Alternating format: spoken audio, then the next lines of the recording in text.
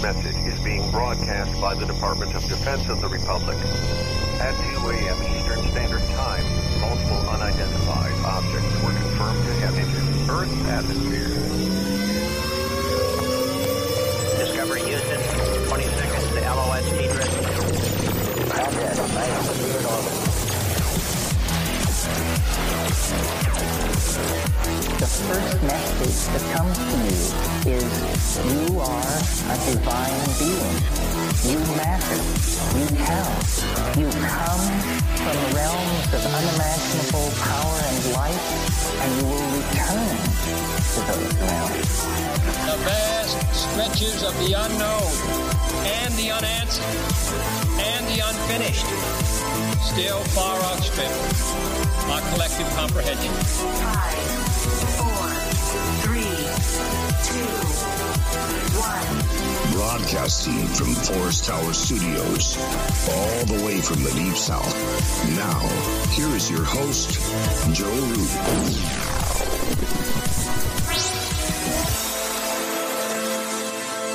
Broadcasting from a shack on a hill in the mossy creek bottoms of Cane Creek, Arkansas. This is Lighting the Void. I'm your host, Joe Roop. We are live on the Fringe FM. I hope you guys had a good weekend. Hope you had a fantastic weekend. It is Monday night, November the 4th, the day and night of the moon as we move on into the 5th. And tonight, we're going to welcome back Ian Wilson. And where we left off on our last conversations that we had with Ian is he talked to us about beings of light. And then we let the conversation go. So we're going to pick up right where we left off. Now, keep in mind that this guy has spent probably more time in the dream world than anybody you've ever met. I don't know, maybe J.M. DeBoard could come close, but beings of light, that's what we're going to be talking about tonight and wherever else the conversation goes. Also, this show is brought to you by GetTheTea.com. Make sure you get the tea. Not just brought to you by Get the Tea. Go get it. GetTheTea.com. Stay cleansed. It's sick. There's a bunch of icky, sticky, yucky going around right now. And keeping yourself cleaned out and probably taking some Allison along with it's going to go a long ways to keeping you from getting there. Plus, it'll help you with those nasty intruders. Also, AncientLifeOil.com, PrepareWithTheFringe.com, and Optics Planet at www.thefringe.fm/optics so you can go get your telescope or night vision goggles. Go get that stuff. Tell them we sent you. I hope you guys had a happy Halloween. We had like a lot of fun. We had a lot of fun here.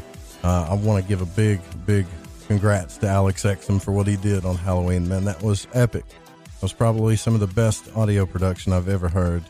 And he used a binaural, I think it's like a 3D binaural microphone to record that at the Queen Mary and studio out there. And that was something else. I don't know if he put it in the archives or not, but I'm kind of sad that Halloween's over. But now it's Krampus time. For all of you guys that are Christmas stooges like me, then we can just focus on Krampus, right? That's what we'll do. I mean, everybody's already playing Christmas music. I went up the road and they already got that stuff going. That's depressing. You hear Christmas music, Halloween's barely over. Anyways, if you want to donate to the website, please do go to lightingthevoid.com. We can use it right now. We got a lot of stuff going on this month. There's a donate button at the bottom of the website or grab some swag. We got some more pictures to put up, by the way. Willie from Philadelphia put his up. Then we've got Amanda's picture to put up. And we have also got another Dirty Bacon. Dirty Bacon's pictures up there. We got to put that up. Eventually, we're going to have a collage of void walkers. And what I want is 50 void walkers of 50 states. I want at least one T-shirt on the map everywhere. And we're getting close. I mean, we're getting real close. Also, another thing that we're getting close on is the archives. The archives are going to have the membership archives, commercial free. Also, there's going to be some other things that I'll go ahead and tell you about that's going to be on there. I'll tell you somebody's like, oh, you're a Scrooge. Yes, I'm a little bit of a Scrooge. Some other things is I'm going to do like a big thing on tarot, and this is going to be a tarot, kind of like a class, but it's one that's going to be very extensive. So I think it'll be worth it. There'll be other stuff on it. I can't give it all away yet, but people have been asking about the membership archives. People have been asking about, man, I will pay you this much to get rid of the commercials or whatever. So, I get it now. We got to have it. Dan's been helping in the background. The Reverend Dan Lopez has been helping in the background working on that. So that'll be there soon. And all the people that donate as well, that help out, will have that membership as well. And if you're into ufology, which most of you are, there's a lot of big information coming out about Elizondo. Still yet quite not the truth that we're getting from these people, right? All this stuff keeps ending up to be more and more BS. If you want to follow the story there, go to ufoseekers.com, which is backed in support of us and Lighting the Void. Follow them on Twitter at UFOseekers, youtube.com/UFOseekers. Give them a call if you've had a sighting, 661-UFO-7889. I'm not surprised about that, actually. And I can tell you, the more that this stuff comes out, the more the story comes out on these people. It's always going to be what I said. They're just giving us a little bit of information. It's all a setup. I'm sorry. It just is. I don't think it is what other people think it is when it comes to disclosure. But I don't want to go down that road. Tonight, we're going to talk about these lying, I was still thinking about them, lying UFOsters. No, light beings with Ian Wilson. And if you hadn't heard of Ian Wilson, he's been on the program, and the website for reference tonight is youaredreaming.org. And in 1986, at the age of 14, Ian had a first encounter while with a small group of people during the Perseid Meteor shower. And following that encounter, Ian started to explore a state known as lucid dreaming. And in 1987, and has explored consciousness during sleep for over 32 years. Man, that's a long time. He's the author of 5 books entitled You Are Dreaming, The Theory of Precognitive Dreams, Deja Reve, A Course on Consciousness, and Living a Dream That Lasts a Lifetime. Last time you were on the show, Ian, you almost fell asleep in Dream World with us here in Late Night Radio. I hope that you're stocked up and prepared. Are you still out in the woods, by the way? I am, and I got a NOS energy drink. I slammed that back just before you called me, so hopefully that's going to do the trick. Yeah, so you're not going to stay in the... I would have tried to have a nap, but, my lifestyle is busy. My work keeps me really busy, commuting every day. I do about 3 hours of driving. It's so fun. But, that's real life for you. Grinding. Worse than World of Warcraft. Yeah, it is, man. It sucks out there, doesn't it? All the greed and all this stuff going on. Oh, it's good to get terrible away. What we've done to ourselves. It's good to get away. Last time when we got off the air, you were staring at like a coyote or something, and that's how you're just out in the woods talking to us. That's right, and sometimes bears can walk by. It's a nice little spot, but I do enjoy getting out into nature. I think it's just a nice break away from all the artificial surroundings that we put ourselves in, and it kind of makes me connect a little bit more just to the more natural aspects of ourselves, and I think it's just a part that I don't like to miss out on.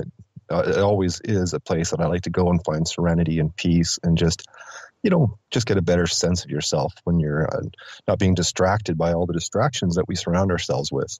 Amen to that. I like to go out in the woods and do all kinds of stuff, actually. When I go out there, I like to be perfectly still and see how close I can let a squirrel get to me before it realizes that I'm not a tree, that kind of stuff. That's what I usually do. But I'm weird like that. Oh, yeah.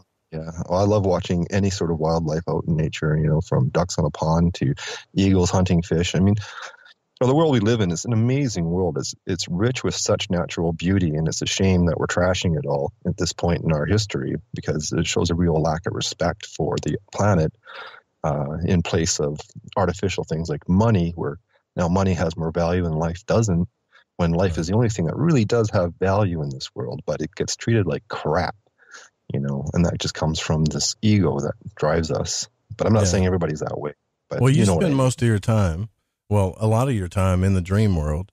And part 2 of our conversation tonight, I wanted to pick up where you left off, where you said you had some encounters with light beings. Now, I've heard this before, light beings, but I think you were talking about something a little bit different, and it just raised my curiosity. And I'd kind of like to pick back up there and maybe talk about, let's let everybody first know that, you're a dream expert, or quote, dream explorer, and you write extensively about this on your website. But that you encountered these things. And can you kind of start me off about your first encounter with these light beings and how this happened? Well, you're going to love this one, Joe. So my first encounter with a being of light didn't take place in this lifetime. It took place after I had died in a war. I got my head blown off. It was quite fun. And so, as you can imagine, a lot of us come into this system and we're pretty mind wiped, and we'll get into that. But I've always known this goes way back to, like, I'll have to explain it. So I came into this lifetime from another lifetime. And from what I can piece together from the fragments, because I went through the same process that we all go through, but I fought like hell because I didn't want to come back here. So we'll start where I can start on that memory. Leaning over a trench, looking down a bolt action rifle. It had the old, flip rifle sights. And something happened to me. And I pieced it together quite a long time after, because at that time, whatever happened killed me. So I heard what I thought was water dripping by my left ear.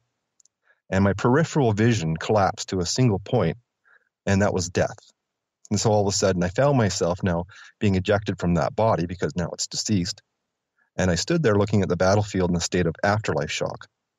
So, when I came out, I didn't know what was going on. So I'm looking there, and all of a sudden this being of light comes down from the sky. And I'm not really processing information too well. I'm not used to being in that space. And you go from being so immersed in that experience to suddenly being in this new focus state. Stuff that I know now, but back then, no idea about. And the being of light simply just emits this energy, and it's almost like a tractor beam, and drags me up through these layers. And it just tells me straight up, you've died. And then I see these other people there, and he says those people as well have passed on, and they're just processing. And so I don't really know what to make of it because I'm still in a state of shock. So we kind of walk around, and it takes me to this other location. And now I'm standing in what I think is water. And as far as I can see, it's just like blank, empty space. So there's no stars, but it just stretches on forever. And so kind of in that state, we still emulate our body. So it's just like being in a dream, how you have your dream body, right? So I have hands, and I'm sort of replicating that former life. So anyways, I put my hand in the water, and I pick up these what look like translucent little cells. They're about dime-sized, and I don't know what to make of it, but they give off this energy, almost like sunlight and magnetism. I drop it back in the water, and then the being turns to me and says, like you, they too are awaiting to return to life. And that's when I came out of the shock. And I realized what it was going to do, right? So I'm like, wait a second, because it was going to send me back to Earth. I was like, I don't want to go back there. It's crazy down there. Everybody's killing everybody. I don't want anything to do with it. And the being just simply says, well, this time it's going to be different. And it opens up this swirling fractal portal. That's the only way to describe it. It's almost like a Mandelbrot set, but it's more like a Mandela. And just almost like force pushes me into it. And when I hit that, that's when it tries to strip away all of the memory and just it's complete ego death. So I call that the second death, which, a lot of people don't even realize that we go through that to come into this system, because here it's 100% total immersion. So from that perspective, it felt like I was being erased. And down this tunnel I go. And I open my eyes in a new body. And I must be a baby because it's my first memory coming into this lifetime. And I see this woman with black hair leaning over top of me, looking at me. So I must have been a baby in a chair, and she's tucking the blankets around me. So I close my eyes, and I go right back up through the tunnel, right back to the being. And now I'm pissed off. I'm like, why did you send me back? I didn't want to go back there. It's crazy down there. Everyone's killing everybody. And the being says, well, this time it's going to be different. And it pushed me back through the tunnel, back into the new body. And my mom said for the first year, I was the loudest crying baby she ever had. But this process of fighting, coming back into this lifetime, lasted until I was 5 years old. So during that time, I was reliving the memories and the trauma of dying over and over again in my dreams. My mom remembers me telling her stories of that, and she would tell me, well, son, that's just a dream, right? So, and this is now more when I'm 2 years old and I'm starting to develop language again. And she also said that I was the quickest in the family to start to speak, because in my former life I was British and my language was English, so it was kind of nice in that segue. So it came back pretty comfortably for me in this lifetime. So suffice to say, that was a really, really messed up period for me up till the age of 5, because now what I was war having. were you in? Could you identify the war, like based on your surroundings? I'm pretty confident based on the memories that I've been able to piece together, because when you hit that blender, I call it the blender, going through that tunnel, it shatters. It's like being glass and just shattering into all these millions of little pieces and having a fragmented mind, right? So a lot of the audio was gone. It was now images, and it was like I could see the face of my father. I could see the face of my mother, but I couldn't remember the names. I could see my uncle did have a barber shop, and I remember we would play cards on the table out on the sidewalk. And other little fragmented memories, like when I was going off to war, I was on a train and I had a little small black and white photo album, pictures of my family. And I remember looking at my face, and it's one of the few memories that I have of what I looked like. And I remember looking in the reflection in the glass, and because I was going off to war, I just felt like I was a ghost looking at myself. So I was pretty depressed, very unhappy, more scared. Like World War II? Is that what it was? World War I. Confident okay. it was World War I, yeah. And that's no surprise to me now from what I know. But suffice to say, like that period was my first encounter with this being of light. Now, it's going to play more of a pivotal role when I start going into the lucid dreaming at the age of 15, but it also played a role at 12. But there's a few more weird oddities that took place during my childhood in trying to adjust into this lifetime, because during that time, I really struggled with the knowing that I existed before this lifetime and that something had happened to me, and there was a lot of confusion. So that former part of myself was pretty latched on, but not letting go, right? And as a child, I had these really weird visions. And for example, I'd sit in bed awake, and suddenly it would just be like a portal opened up in my wall, and all these, ghosts would start walking across my room. Wow. And it would happen almost every night. It was just one of those many weird things. But to really make it weird, my sister sat with me one time and she saw them. And she's never forgotten that. That freaked her out. And she was pretty young at the time, because that process kind of continued. It was almost like a pilgrimage. I know what it is today, but back then I was just a kid, and it was weird.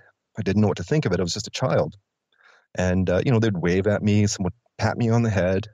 And to fast forward to when I kind of figured it out now, all it was these were people, beings that I interacted with in other lifetimes that were just wishing me well in this one. So it was just kind of like here, you're back again, and good luck, and we'll just wait for you when you return on the other side. So that's these light beings are more like helpers to help people pass from one life to the next, or some kind of helper, it seems like. It can appear that way for sure. I mean, because we have this split in our time here, as you know, we become a deeply immersed character in this story. So all we know is this, it's immersion, right? We become 100% immersed as a human. And our knowledge, because it's stripped from us, is based now on our culture, what people have taught us, and what we learn here in this locality. So all we tend to know is just what's here, and we don't really know what's out there. And that's why it becomes the unknown to us, right? So, but to wrap up this part of the story, at the age of 5, I remember looking at myself in a mirror at my parents' house. They built their first house in Penticton on Greenwood Drive. And I was standing in the bathroom looking at the mirror. And I remember my former self looking at myself now as a kid and just finally said, okay, I'm finally this kid. I'm going to just have to accept it and move on. And it let go. And it was almost like feeling in presence of a shadow behind me that just kind of just stepped back into the ethers. And once that happened, all of the experiences, all of the memories and everything just dimmed and was gone. Like I just suddenly was released from all of that and just became your typical 5-year-old kid and just moved on. Like, what the heck was that? I don't know. I'm just a kid, So a really weird effect there on how that kind of played a role in shaping the foundation for what would then become a lot of self-edification and rediscovery once I got older. Gotcha. Okay. Yeah. So this is something cool to me, because I've had a couple of dreams about the Civil War. I've had a couple of readings that kind of intertwined with that. I've had my cousin come on here once, Ian, and tell me about a dream, and it's really cool. You know this, man. It's really cool when people in your life that normally don't talk about these things, they won't talk about it, but now that they know you talk about it, they'll pull you to the side and talk about it. And he came on the air here, Zach, he's in the military, and told me about how he died on a horse leading his men into battle. And he said, I could feel the, he said, I could feel the shot. And he said, when I got shot, I could feel the grass. He said, I could feel the horse on me. I could feel the grass. I could smell the dew. He said, I remember grabbing the grass and squeezing it. And he said, all I remember was feeling like, the disappointment that he thought that he was going to be okay. And then when he did that charge, he realized immediately that he had led his men into slaughter. And that's all he could think about before he died. But he didn't remember where he went. And see, it makes me wonder, because you're doing these practices, is that when you pass away this time, if you're going to transition easier or be like, okay, yeah, I've done this before and remember, so to speak. Yeah, I've been, this is a thing that I tell very few people, but because we're having this discussion, when it does come around to it, I say, one thing to know about me, it took dying in my last lifetime to really wake me up in this one. So I don't treat it as a joke. It's not a belief that I have, right? This is all part and parcel of the beginning of my lifetime. And I can assure you, in trying to tell people this, including my parents, my mom's okay with it, but my father's not. Got me kicked out of church. It's not something that's very popular to open your mouth about and talk, especially as a young kid, because, you try to engage with anybody to try to get validation or understanding or information or anything that can help you process that type of an experience, to only find out people don't know shit. They are just as bad as you are in terms of, but we're going to get into all of that. So just a few more quick little points on that. So my mom, just not too long ago, I brought up this topic about the spirits walking through the walls and how weird that was. And she goes, that's so funny you say that, because when you were a baby, you were screaming and just screaming at the top of your lungs, and your father went racing into that room. And when he opened the door, he saw them too. And it scared the living crap out of him. And he never talked about it again. So not just my sister, but my father. And I didn't know that until almost 2 years ago. That my mom and him had a discussion. Right? That has to make you feel good. Bizarre. Yeah. Well, the thing with me is, like, I've met another person who's had that experience. So that's kind of a thing with me. Like, I'm all about direct experience. Like, I think it's good to be honest, even if it's weird, because you'd be amazed how many other people actually have these types of experiences. And then when they finally hear somebody talk about it, they go, oh my God, I've been through that too. I remember that from my childhood. So it doesn't hurt to put it out there, even though it's not a popular thing, because it kind of disrupts a lot of the quote unquote belief systems that we're all suffering from while we're in this focus state. And trust me, as well as I do, that's a mania. It's a big symptom of a problem that's going on around here, is belief. Oh, absolutely. Yeah. Belief shapes everything in our life. And and from what I understand from other out-of-body experience people and astral travelers like William Buellman, is that our beliefs will also shape our, and you can help me with this too, will also shape our after-death experience as well. And we'll get into that. Absolutely. And that's why it's so important, while we're here in this sojourn, experiencing what it's like to be human, that we try to, because there's 4 things that I work on that I've identified as the problems that face us. The first is amnesia, right? And that amnesia comes in from that mind wipe. So that's when you get your slate cleaned. The second thing is immersion. And that's when, while you're here now, you're going to start becoming immersed where all you know is here. You don't know any of this other information because you don't have any more access to that. It's been cut off. The third thing is belief in the place of knowledge. And that's very common. All throughout history, that's been a challenge for all of humanity, is that we tend to not know. And when we don't know something, an easier thing to do is just slap a belief in there because it seems to fit or it seems to make sense. And that's where that problem becomes something that needs to be worked on as well. And the last thing is a lack of love. So those 4 things are really kind of, if you're trying to come out of this state to have more access to your true self, those are the things that kind of get in the way. All right, fantastic. Well, I can't wait to get into this some more, too. If you guys want the website for references, youaredreaming.org. We'll be right back with the Ian Wilson. You can also join the Fringe FM chat if you go to thefringe.fm and hit chat, or you go to lightingthevoid.com. There's a Discord link there where you can meet all the cool people and all the Void Walkers in there. We'll be right back with Ian Wilson.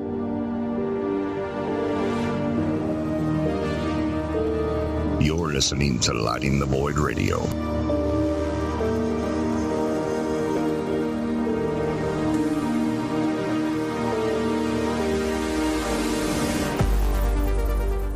Thanks for listening to this broadcast.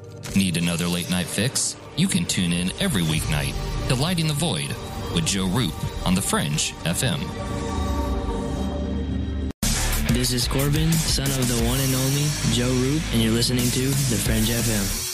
Did you know that qualified patients can access medical cannabis in all 50 states? CannaSense is a medical cannabis collective that helps patients in all 50 states gain access to cannabis medication. CannaSense does this with a streamlined process and strict compliance with the Compassionate Use Act of 1996, the Affordable Care Act, and the U.S. Constitution. It is important for each patient to understand the legalities involved, the costs, and the benefits of cannabis medication. Through truth, legalization, and education, the medical benefits of cannabis will supplant recreational perceptions, and the real vision for change will be realized. Let the people and their personal doctors take control of their medical cannabis decisions before the greed of big business takes over. The tipping point for change is today, and CannaSense is ready to lead the charge and enable legal access for all qualified patients to medical cannabis through its proven system. For more information, go to thefringe.fm/care or click the banner on the website today. From the Kingdom of Arkansas, you are listening to Joe Roop and Lighting the Void here on the Fringe FM. I think by now we can get the information. I love magic, and on Lighting the Void, each and every week, you will get to hear shows about magic, mysticism, and many other subjects that stretch your mind and imagination. So when I got my mind on the magic and the magic on my mind, I listened to Lighting the Void on the Fringe FM. It's magic. May the gods look with favor upon you. You're wondering what we're going to do to you, aren't you? Okay, nurse, let's get this man to the ER stat. Right away, doctor. We see this every day. Heart attack or angina pain due to blocked and clogged arteries. Chelation can remove obstructions or blockages from arteries and help avoid painful and expensive surgery. Now there's Angioprim. It's a liquid oral chelation product that you take with juice. You start to feel the results fast. Angioprim increases blood flow all over the body, and that means more energy and strength to take on the day with less aches and pains. 60 years of research has gone into chelation, and Angioprim is the result. A safe and easy way to unblock your veins and arteries from buildup that slow circulation. Paging Dr. Jones. Please report to the emergency room right away. Log on now to angioprim.com. That's ANGIOPRIM.com. Or to speak with a trained consultant. Give Angioprim a call at 954-882-7221. That's 954-882-7221. Okay, here we go. AncientLifeOil.com. AncientLifeOil.com. Now this is for CBD. AncientLifeOil.com. Again, for CBD. Where do I get CBD? AncientLifeOil.com. It's pretty good stuff. Organic, non-GMO. We are the Ferrari of CBDs. AncientLifeOil.com. You know, they say when you mention a person's name 3 times when you first meet, that you're going to remember. So I'd say to you, nice to meet you, AncientLifeOil.com. It's AncientLifeOil.com, right? Nice to know that you help people. AncientLifeOil.com. Think about this. Occasional stress, occasional anxiety, occasional inflammation, occasional stiffness, and intruders that get you down. AncientLifeOil.com. Okay, so I'm going to give you a fact for the day. So Ancient Life Oil does not help you with business deals. Hold on a second. If you feel better, it could help you make a better decision. Okay, I'm wrong. Just remember to go to AncientLifeOil.com. All right, everyone, this is Justin from the UK. Excuse the chitty. If you're into the Fringe and you want to hear the brass tacks, my old china plate, Joe Roop and his guests on Lighting the Void will open your mince pies. You need to shut your north and south and use your 10-speed gears and listen to them bubble. You could hear a Barry Crocker, no Brussel, but he ain't no holy friar. Anyway, you beat a Barnaby Rudge and take a butcher's. From the Kingdom of Arkansas, you are listening to Joe Roop and Lighting the Void here on the Fringe FM.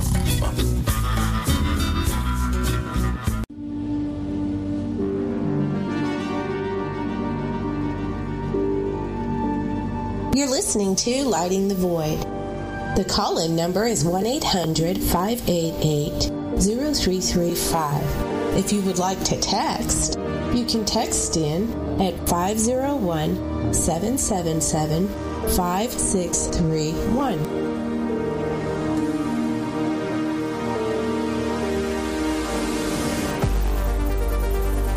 YouAreDreaming.org is the website. Ian Wilson is our guest tonight. This is part 2 of our conversation about the dream world that he's been in for over 30 years. He's talked about light beings that he's met, light beings that are there apparently to kind of assist us as we pass through life. Although Ian seemed a little angry when he came back to Earth after you got your head blown off. So when you say when you say that, like you were angry, it makes me wonder, what was this place like? What kind of feeling did you get when you were there? Did you feel love? Did it feel like you were at home? Did you feel more familiar than you do here? How did it feel?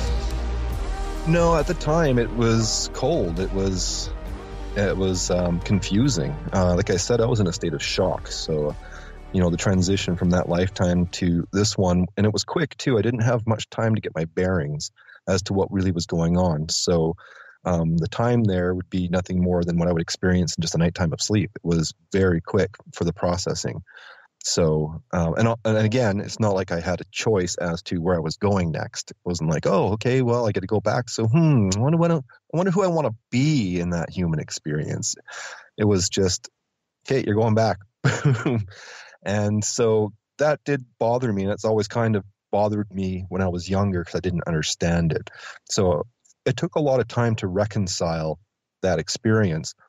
And fortunately, I was able to start going back to that later on in life because of becoming conscious during sleep. But I'll talk about the next encounter with the being of light, which happened when I was about 12 years old. And this is before, I started going into being conscious again during sleep, which opened up the can of worms and brought back a lot of the amnesic, fragmented memories of self. And that's why I always encourage being conscious during sleep, because now you can access things that normally while you're not there in this deep immersion, you just simply probably won't access. Like what, for example? Just these memories, threads of yourself in things like other lifetimes and whatnot become more accessible once you start to, basically the best way to describe it is traverse memories of yourself that go into the farther reaches of what you are as this larger entity having a lot of different types of experiences. Because I'm jumping ahead a bit further than I want, but in my exploration of it, I tried to find a beginning. So I was able to return to my entry point into the human experience before I even became a human. So this system here was already here before I arrived. So this isn't a system that, I started with. And then I tried to find what my origins was beyond that. And it was like just chasing a recursive, infinite feedback loop, like there was no beginning. So from that point in my life, when I started getting deep into understanding it and reconciling it, I came to the epiphany that, trying to find a beginning, that's just kind of a human concept. But when it comes to what we really are, the ones wearing these bodies, the ones that are wearing these masks, are just as infinite in the past as we will be in the future, because there's that immutable self, that one thing between lifetimes that doesn't change, right? Okay. Which is the observer, the I am awareness, or your sense of self. And not so much colored up by your personality, but the part of you that simply will not die and continues. So the whole idea of a beginning and an origin or an ending, you felt when you were there, or maybe kind of knew that was only a human concept, that there's just infinity, so to speak. That's right. Interesting. Brace for eternity. Okay. Well, I just was curious because you wanted to talk about, tapping into things that we normally can't on our conscious state. And I feel like you don't know where you left off after that. So hopefully you do you? Oh yeah. So I wanted to get into the next part of the conversation, which was the second encounter now. So now I've gone on and I've been, parents send me to church and, I start talking about some of these things. I never forgot about them. They dimmed and I didn't make it a priority to think about. But when, in church, of course, people talk about God as being a being of light. So right away I'm connecting saying, hey, I met that. That's that being of light potentially and, coming in this lifetime. So I start bringing it up. But because I'm talking about it from another perspective of coming in from another lifetime, I find out, well, no, they don't buy that. They seem to think it's just a one-time deal. And so it actually got me kicked out of church in my teenage years. So, no, but whatever. That's their problem, not mine. Must have been a majority vote, right? Oh, it really is. You get picked on for sure. People just don't understand it. And that's why I generally just don't talk about it. I wouldn't just bring this conversation up with anybody that I know or, walk down the street and go, hey, guess what? It just doesn't work that way here. Right. All right. So you had a second encounter. Yeah. And this was an interesting one because I think this also helped start the start of rebuilding that relationship. And it took place while I was awake. So as the story goes, my parents had purchased a lot on a lake and they were building kind of like just a cabin that, we could go to and just get away from everything. And my grandfather, he gave me a pellet gun because I was a good shot with it. So, at that time, and, we're going way back, 35 years. Mm-hmm. Parents are like, yeah, just go out and shoot sparrows because they're a pest bird and all that kind of stuff. So I'm just a kid. I don't know any better.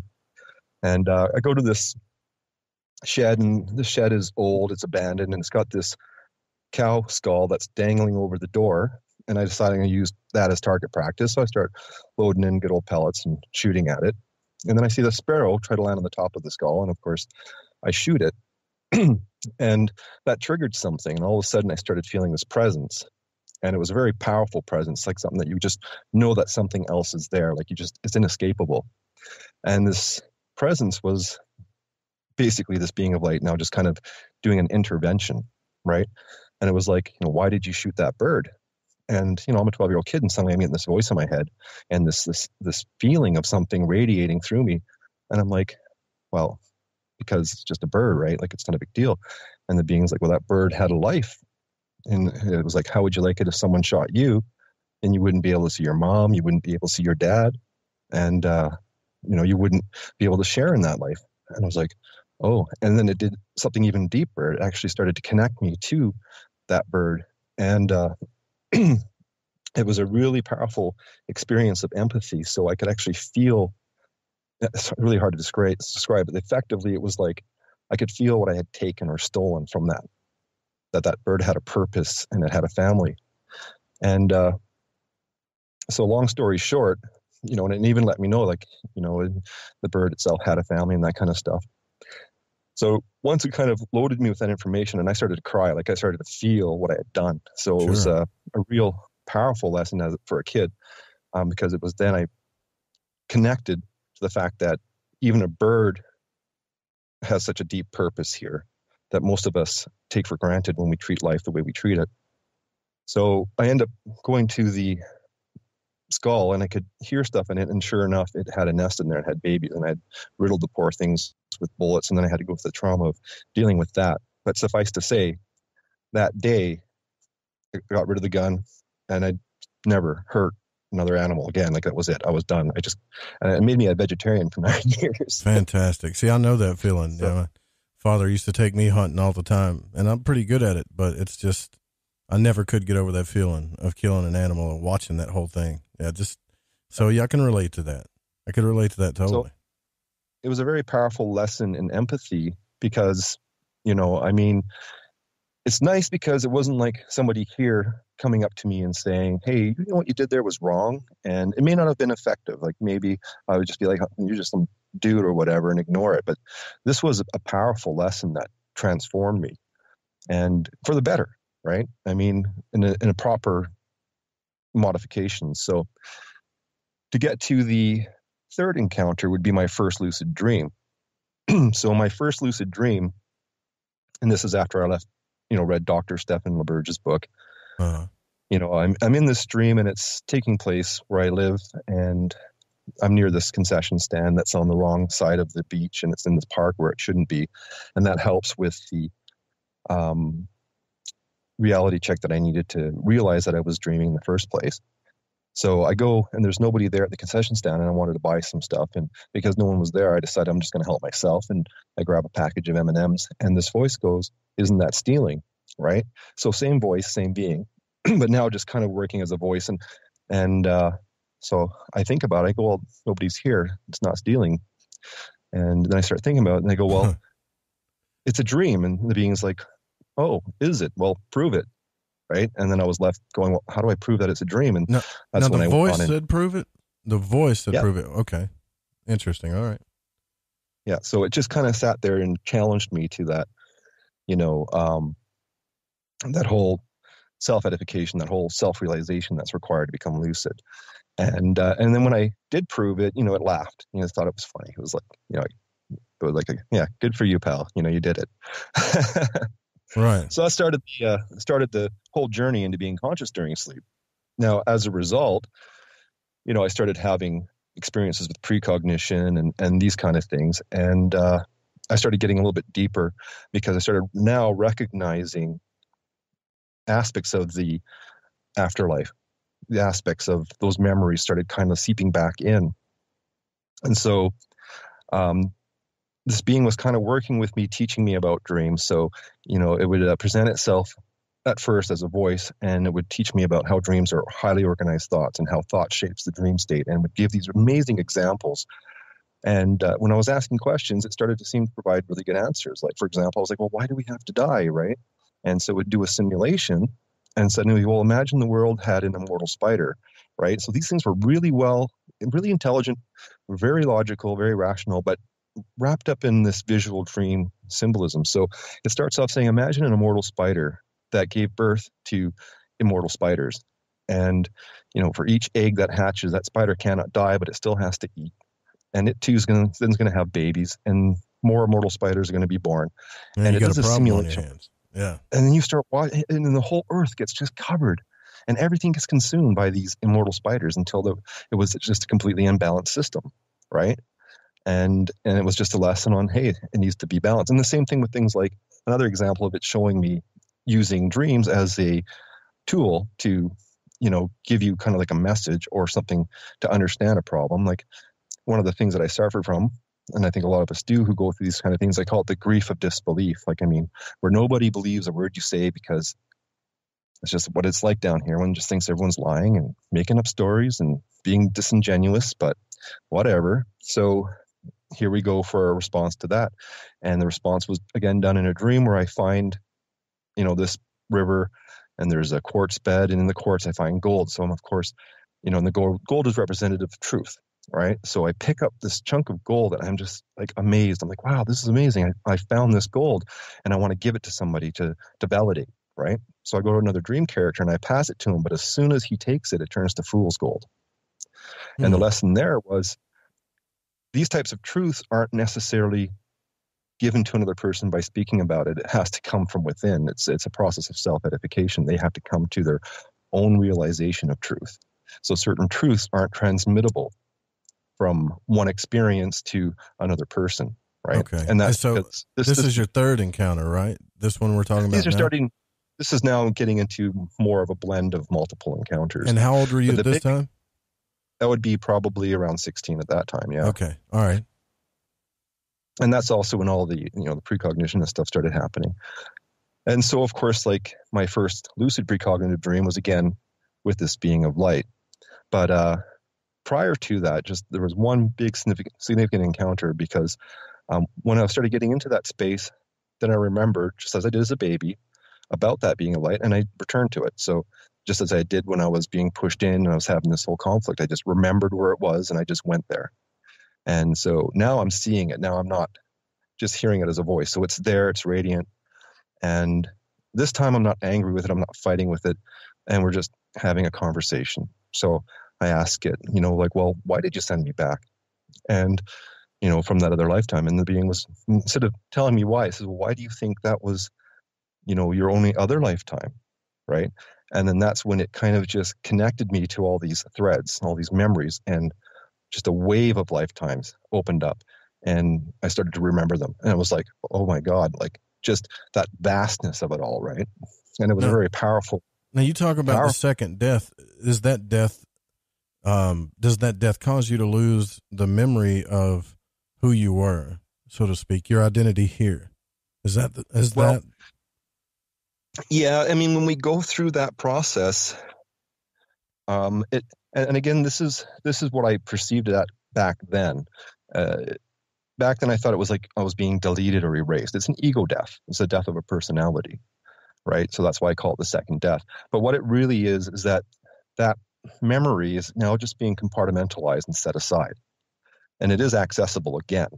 So all that memory is still there in this larger you, so to speak, but not necessarily being accessed or focused on to be recalled, because most people simply just don't realize they have that and don't go looking for it. Or even in a space where they're not being bombarded by their senses to, start to have the calmness and the focus to acquire a recall like that. But it's all, thankfully, it's still there. So, my perception in the beginning was it was deleted, and now I realize it was really just stripping off a personality to make room for a new personality, a new experience, a new pattern of experience. And that's kind of how we roll, right? So, well, I don't know, but apparently, if you're right, that's how we roll. Yeah, for sure. Yeah. I'm just a little concerned. The only thing that it concerns me about, because I've thought about this, I know we all have, about death, is I don't really necessarily think it's the death that scares people. It's the fact that you lose the memory of yourself, so to speak. Like Ian Wilson no longer exists ever, period, again. And you'll never remember that. But what you're saying is that there is an accessible memory there. Yeah, based on these encounters. Okay. Yeah. Yeah. And that's the good news, because, it is very traumatic to come into these experiences. The way it affects us in our psychology, our knowing, our sense of self, all that gets completely modified to this new life that we come into. And in that new life, it's all about that new life, as you know, right? So it's all me, I'm here, it's this lifetime, and that becomes the all important life for that time. And that's just the way it is, because each of us have to live and survive and experience, and that's part of coming here and basically rolling an avatar and jumping into the experience of being human. So, gotcha. We go through that life and then obtain all these experiences. And for example, like you were saying, when I look at my first lifetime that I came into, the challenge is that when we die from that lifetime, it's that personality now, not your original self, making the choices that affect the next lifetime. And that's where you can start getting a load, and the next lifetime makes the next choice, and the next lifetime affects the next choice. You see what I mean? It causes this chain of events where we get so saturated by the human experience, immersed in it, it becomes all we know. So we don't know, and we forget all of this other aspects of ourselves. And then we get in really deep. So we kind of descend down into addiction, like human life addiction. And that's kind of the way it goes. And then you start to climb back out of it again. And that's kind of where I'm at in this lifetime, where you realize, oh, gee, I've got myself into something really deep, and nobody else is going to help dig me out of this hole. And it's not how the system works. So you start to self-edify. You start to acquire knowledge, and you start dropping and shedding those beliefs. And the knowledge comes through direct experience. Gotcha. Okay. But you still carry what we call karma from life to life, so to speak. That's what you're making these choices based on your experiences. Yeah. So, I mean, like, for example, in one lifetime, you can be a victimizer, and guaranteed, if you do really shitty things, and then go back to that space, this, just like it did with the bird, it's going to then let you know what it was like to be the victim, the system. Oh my God. So that karmic, yeah. And that's not a joke. People think it's forgiveness. You earn your forgiveness by changing yourself to be a better being. So if you're not yet a better being and you return there and you're not love, it spits you back out. And that's it. You keep working at it. You keep working at it until you become a being of quality. So other things in interacting with this being of light, I mean, there's a ton. I mean, we could talk about all these different types of dream scenarios, all these different types of metaphors that were shared. This lifetime, it was very accommodating for helping me reconcile. And that's the different part. Remember, I said it was going to be different? Right. That's what different was all about. It wasn't necessarily saying the life was going to be better or it was going to be greater, but it was going to be about coming into a larger knowing, having access now to information that was lost along the way by being immersed into all these different lifetimes, and having a higher understanding of the whole system that we are. So on the good news, so remember those cells that I was talking about, right, in this lake. When I went to the Monroe Institute about 2 years ago, and it's on my website, so if you went to the evidence page and clicked on the link to the Monroe Institute, you can read about it. One of the things that I encountered was I returned back to that lake. So I hadn't gone back for many years. Actually, I haven't gone back to the lake since I was deceased. So I finally got back to that place. But instead of finding these dim gray cells, which is kind of like the starting point for us, as far as I could see, stretching off into endless distances were beings of light. That was the evolutionary end game for us while we're here. So that's when I felt that love that you're talking about, that, you know, when you felt that perfection, that sense of, you know, what we're getting out of this experience. So we fell as a being of light, and now we're trying to work our way back to be beings of light. Right. And here's kind of a cool kick, and this came around the age of 24. So now you can see during this process from the age of, 15 leading up to 24, I've had many encounters with it. I was working with it. The information it was giving was great. It knew a lot about me. So in this one final encounter with it, interfacing with it and talking to it, I came to this really profound epiphany. And I was like, wait a second. And I recognized that this being wasn't separate from me. And it was in that pivotal moment where I realized that it was me. That was my future self, or my graduate self. And at that point, we kind of lost the dualism and just kind of merged. And that was the end of it. So at the age of 24, I came to that encounter with it where it no longer became a relationship in dualism, rather a return to that's what I am and who I am as a non-physical being. So that's something that other people have also come into. For example, Joe McMoneagle told his story, and same thing. He came to that realization one time when he encountered it, but he was encountering it during a near-death experience and thought it was God, and then realized that it was himself. Interesting. And so you had 3. How many encounters did you have before the age of 20, you think? Oh, there was a lot. A lot of it was dealing with so much. How do we really explain it? Back during that time, I was really curious, and I just found that I could return there and ask questions, and it just seemed to give me answers.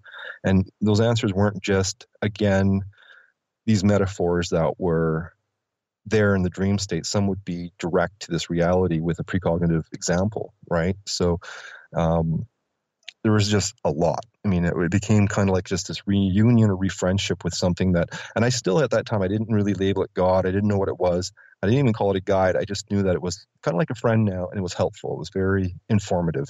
So, why not keep trying to build this relationship, ask it questions, and see what kind of answers I could get back from it.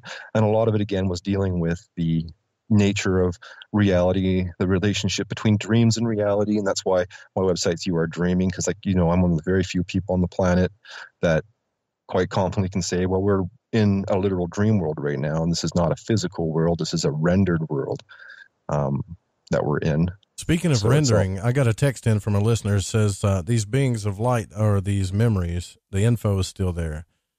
Sounds like reformatting a hard drive. The access links are broken, but it's still there. That's very interesting. Yeah, I mean, and it's a real climb, Joe, to try to reorientate yourself into what we could say is higher consciousness, right? Because that's what we're evolving to, is a higher system of consciousness, or more, and it's love. It's a more loving system.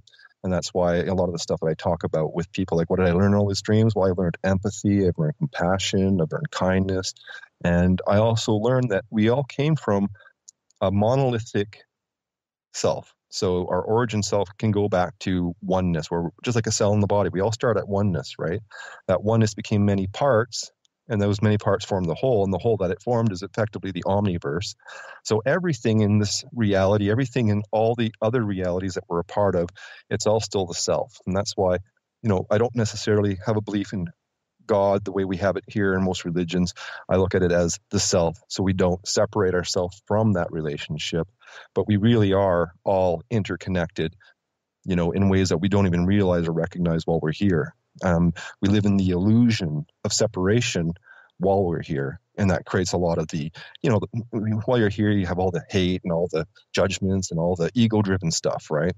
And that kind of gets in the way of love. But fundamentally, I think if people knew that we were all effectively like cells in a body, we might treat each other better, because we really are that interconnected. And it's not just with humans, it's with the entire cosmos. I mean, the I am awareness, or that immutable self, literally is reality, the universe looking through you. Okay. As a part of itself. That's all right. So we'll pick back up after where we left off from here. This is fascinating stuff. I want to dig into this a little bit more, because I got some questions. This is Joe Roop. You're listening to Lighting the Void. Tomorrow night on the program, we're going to be speaking to a fascinating individual, a author, Alan Green. We're going to be looking at some deeper hidden things in Shakespeare. We'll be right back with Ian Wilson.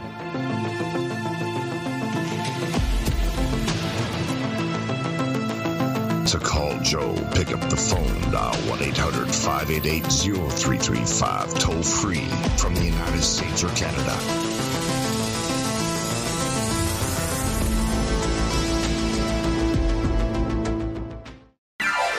Good evening. This is Art Bell, and you are listening to The Fringe FM.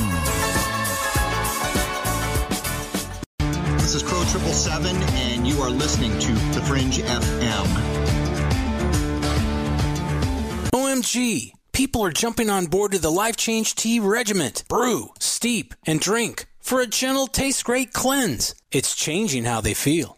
See what everybody's talking about. Log on to getthetea.com. That's getthetea.com. Life Change Tea aids in digestive slowdown and helps people get moving down a healthy path. We won't make claims. We'll just let you decide. Experience is much better than a commercial anyway. If you want results, log on to getthetea.com and purchase your super strength cleansing tea. You won't be disappointed. And if you're looking for some mind-body suggestions, go to YouTube and punch in the search bar Health Matters Now. That's Health Matters Now. Put power into your health now.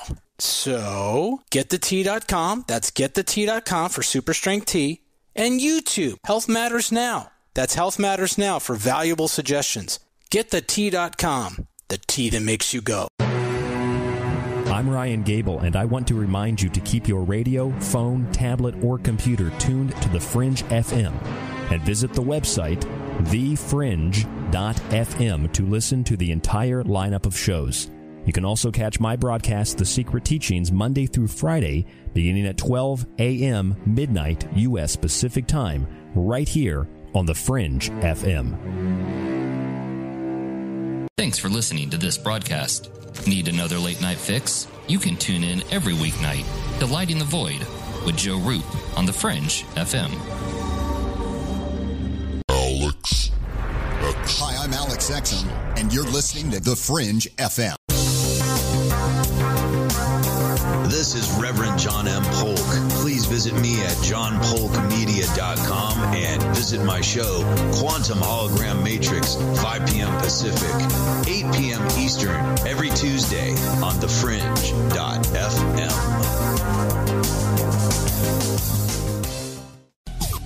Hey, Fringe FM listeners, did you know that when you're on the road with limited data or no Wi-Fi available, you can still listen to every minute of the Fringe FM by calling 701-719-3971. No smartphone app or internet needed. Saves your data plan and no extra cost if you have unlimited minutes. Call 701-719-3971. That's 701-719-3971. Listen to The Fringe FM on any phone, anytime, anywhere. Hey, is that a new music app? Yeah, check it out. Surfer Music Discovery. It links to thousands of online stations, but the twist is you see the song names and artists that are now playing live. That's different. No guessing. Looks like a waterfall of music. So many formats. Rock, oldies, country, R&B, jazz, and a whole lot more. How's that spelled? Surfer. S-U-R-F-R. Is it expensive? It's free. No need to sign up or sign in. Get the Surfer Music app free from Google Play or the App Store. Hola, Fringe listeners. This is Dave Cruz of Beyond the Strange, and you're listening to The Fringe FM.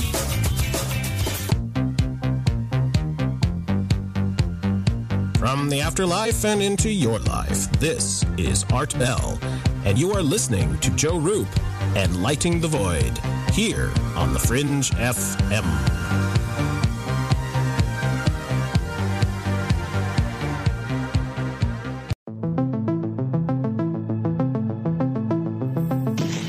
You're listening to Lighting the Void. The call-in number is 1-800-588-0335. Ian Wilson is our guest tonight. His encounter with the light beings. So far, we've talked about 3 encounters with these light beings who are here to tell us that we're here to come back to being a light being, apparently. It's fascinating stuff. I'm trying to put all this together in my head, Ian, and all I got to say is I kind of feel like some of this is true. I'm not going to lie to you. Not based on my experience, but based on the books I've read and the parallels I've put together with things like the Monroe Institute and other guests we've had on the program. The only question I'd have for you about this, Ian, is how come all these things happen to you? And they don't happen to just ordinary people like me. You had some pretty fascinating stuff happen. Is it because you were at a certain time in your light cycle? Maybe, I don't know. Yeah, the way I put it together, like it's a really fascinating thing to come into this system. And for example, my first lifetime took place in about the 1970s era, right? So when we come into the human experience, everything's already here. This is a real tough thing to get your head wrapped around. So the whole Earth, from its beginning to its end, and all the probabilities of impossible outcomes already exist as information. We're just interfacing with that data, having an experience, a very deep personal relationship with an era of time, an individual. So when we come back out of it, because of the way the rules are set up for this system to offer us this deep immersion, and so it doesn't influence other eras because it protects its genre, so to speak, right? So you can come back and go back and be a Roman soldier as long as you agree to the rule set and set aside your knowing and go right in for the full immersion. You'll have that Roman soldier experience. Now, from that Roman soldier perspective, you'll make the choice for the next lifetime or however that plays out. But the point that I'm making is that it's non-linear. You don't have to worry about time the way we worry about it here. It's much like coming to a library now and you're reading books and now you're on chapter 16 or chapter 4,689,000, big numbers, because this universe deals with super big numbers as evident by when you look at the cosmos. And it's the same for yourself. When you get into the deeper layers of what you really are, not what you've become, it really is something eternal. It really is something absolute. I mean, we're literally like a hologram where the part that we've become still contains the whole. But it's getting to orientate yourself into these different focus states to come into a knowing, not a belief about yourself in this bigger picture. So for me, I think it's largely because I have gone through quite a lot of different lifetimes, if that information is correct. And I do believe eventually we come to a graduate lifetime. And that graduate lifetime is most likely our candidate for our last sojourn into the human experience. But that doesn't mean it ends there, because it's a very big universe and there's a lot of different places to go, a lot of different places to see. So, I think it's all part of an evolutionary process. And we're all going through it. So I don't consider myself special or different, but yes, it's just this lifetime seems to fit that criteria of moving into more of a graduate study in the human experience rather than just the earlier kind of getting your toe wet and dealing with all the different types of emotionality and anger and fear and uncertainty and all these things that kind of get in the way.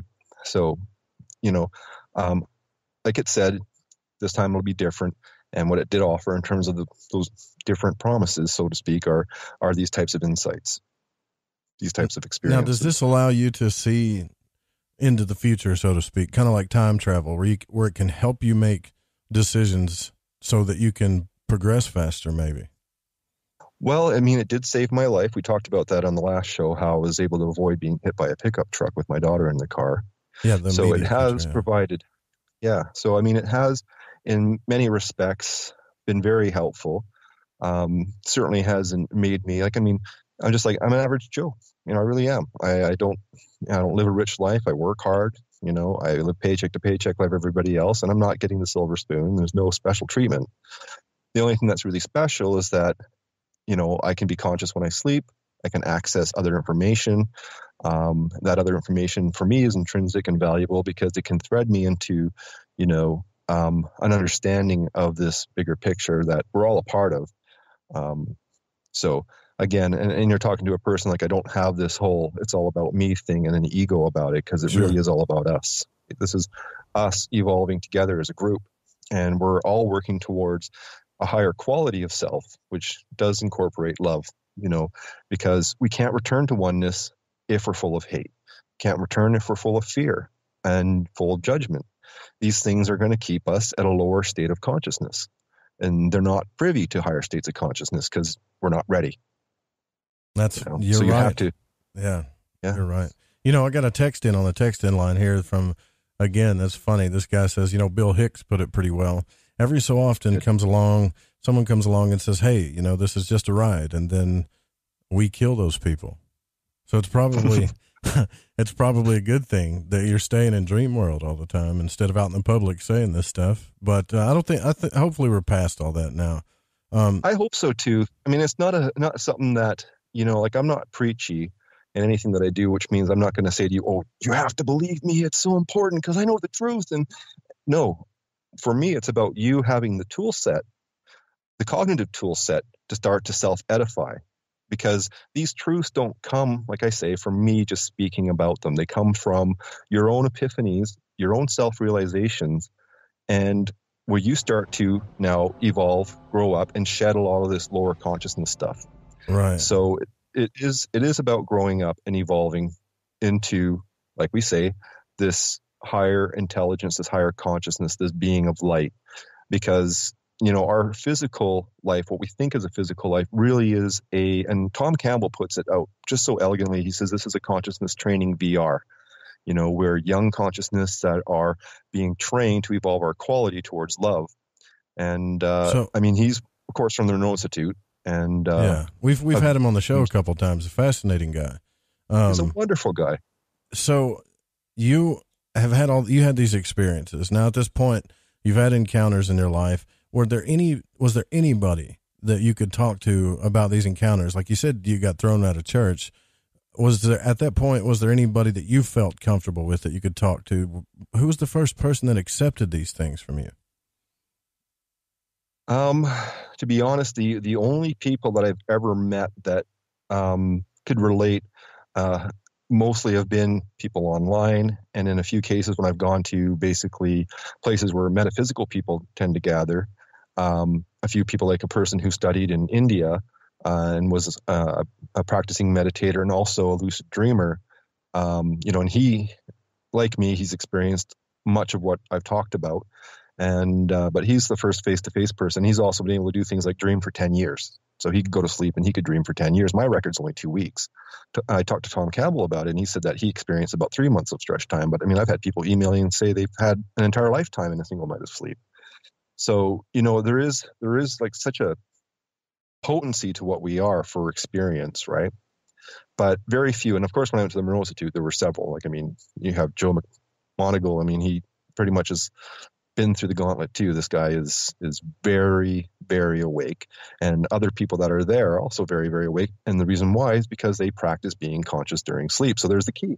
What's the key in all of this that can help us access? And that's breaking that immersion, Joe. And I can't stress it. Like when we're here and we're not breaking the immersion, we 100% only know here. But when you start to shift your focus into these altered states of consciousness and start accessing other information, that immersion starts to break. So you can start having maybe 98 and then 2%, and then go to 10%, 90%. And I got to the point where I was literally 40%, 60% in terms of non-physical reality and physical reality in my exploration of consciousness. And that broke the immersion, right? And the other thing, it also helps come out of that amnesic fog. Like when you come into a memory of, for example, we're going to die. You're going to have this conversation with me. You're going to go through these processes, and who knows where you're going to end up. 3 lifetimes down the road, that lifetime starts to self-edify, and suddenly it comes back to this memory. So that lifetime now has to challenge itself and accept it. Was I Joe Roop? Did I have that experience? But when you come into a memory here that you've had, you'll know it. I mean, it's a knowing. It's not like, sure, there's people here, like when you get into the whole rigmarole of people, there's people who want to believe in reincarnation, so they create these great fantasies of being, the god. I was Cleopatra's, exactly, right? They try to create something really, super duper, so that people will then, and again, that's an ego trait. That's not, it's trying to get people to buy into their story. Well, right. Now, hold on now.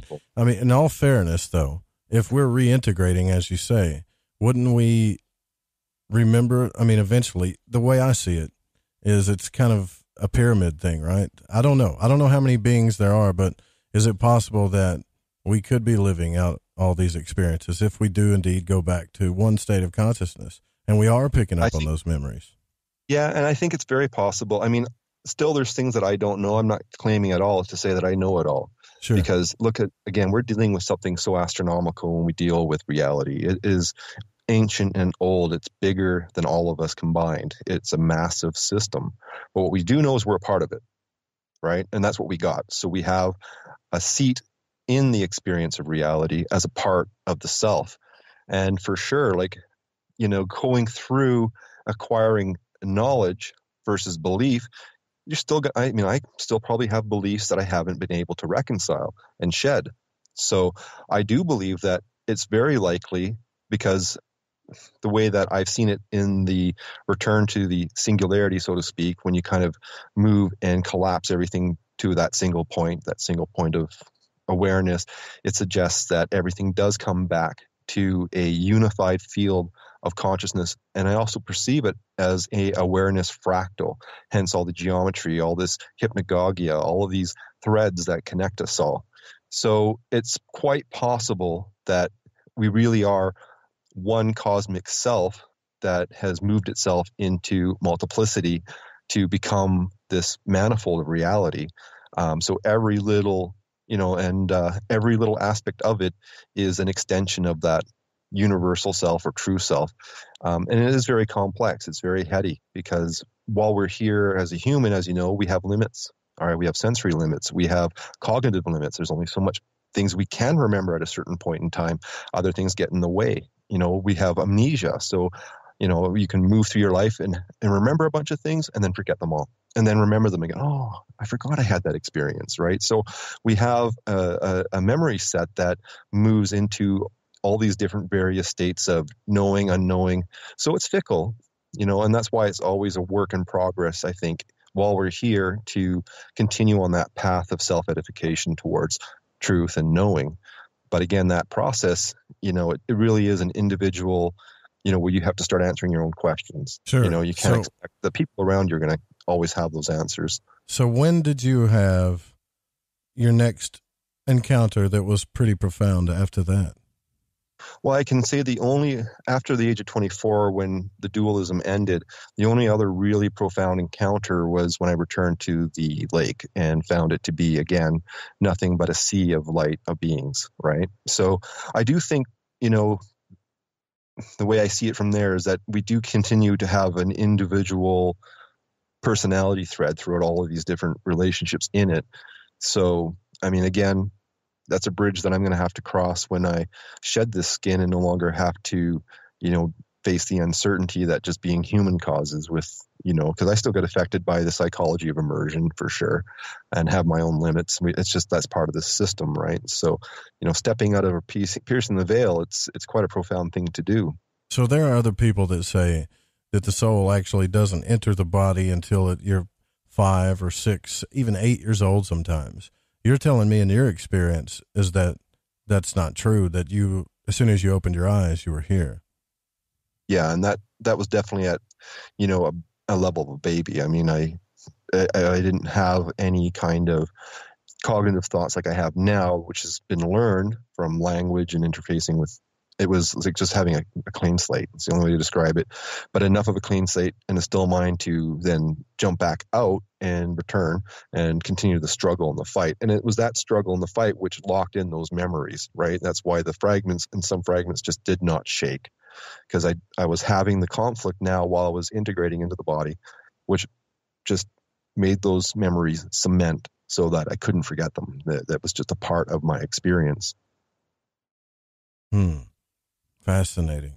Yeah, because, all right, so I've got a good book I like to read like once a year. There's a few books I like to read. One's Journeys Out of the Body. The other one is Journey of Souls.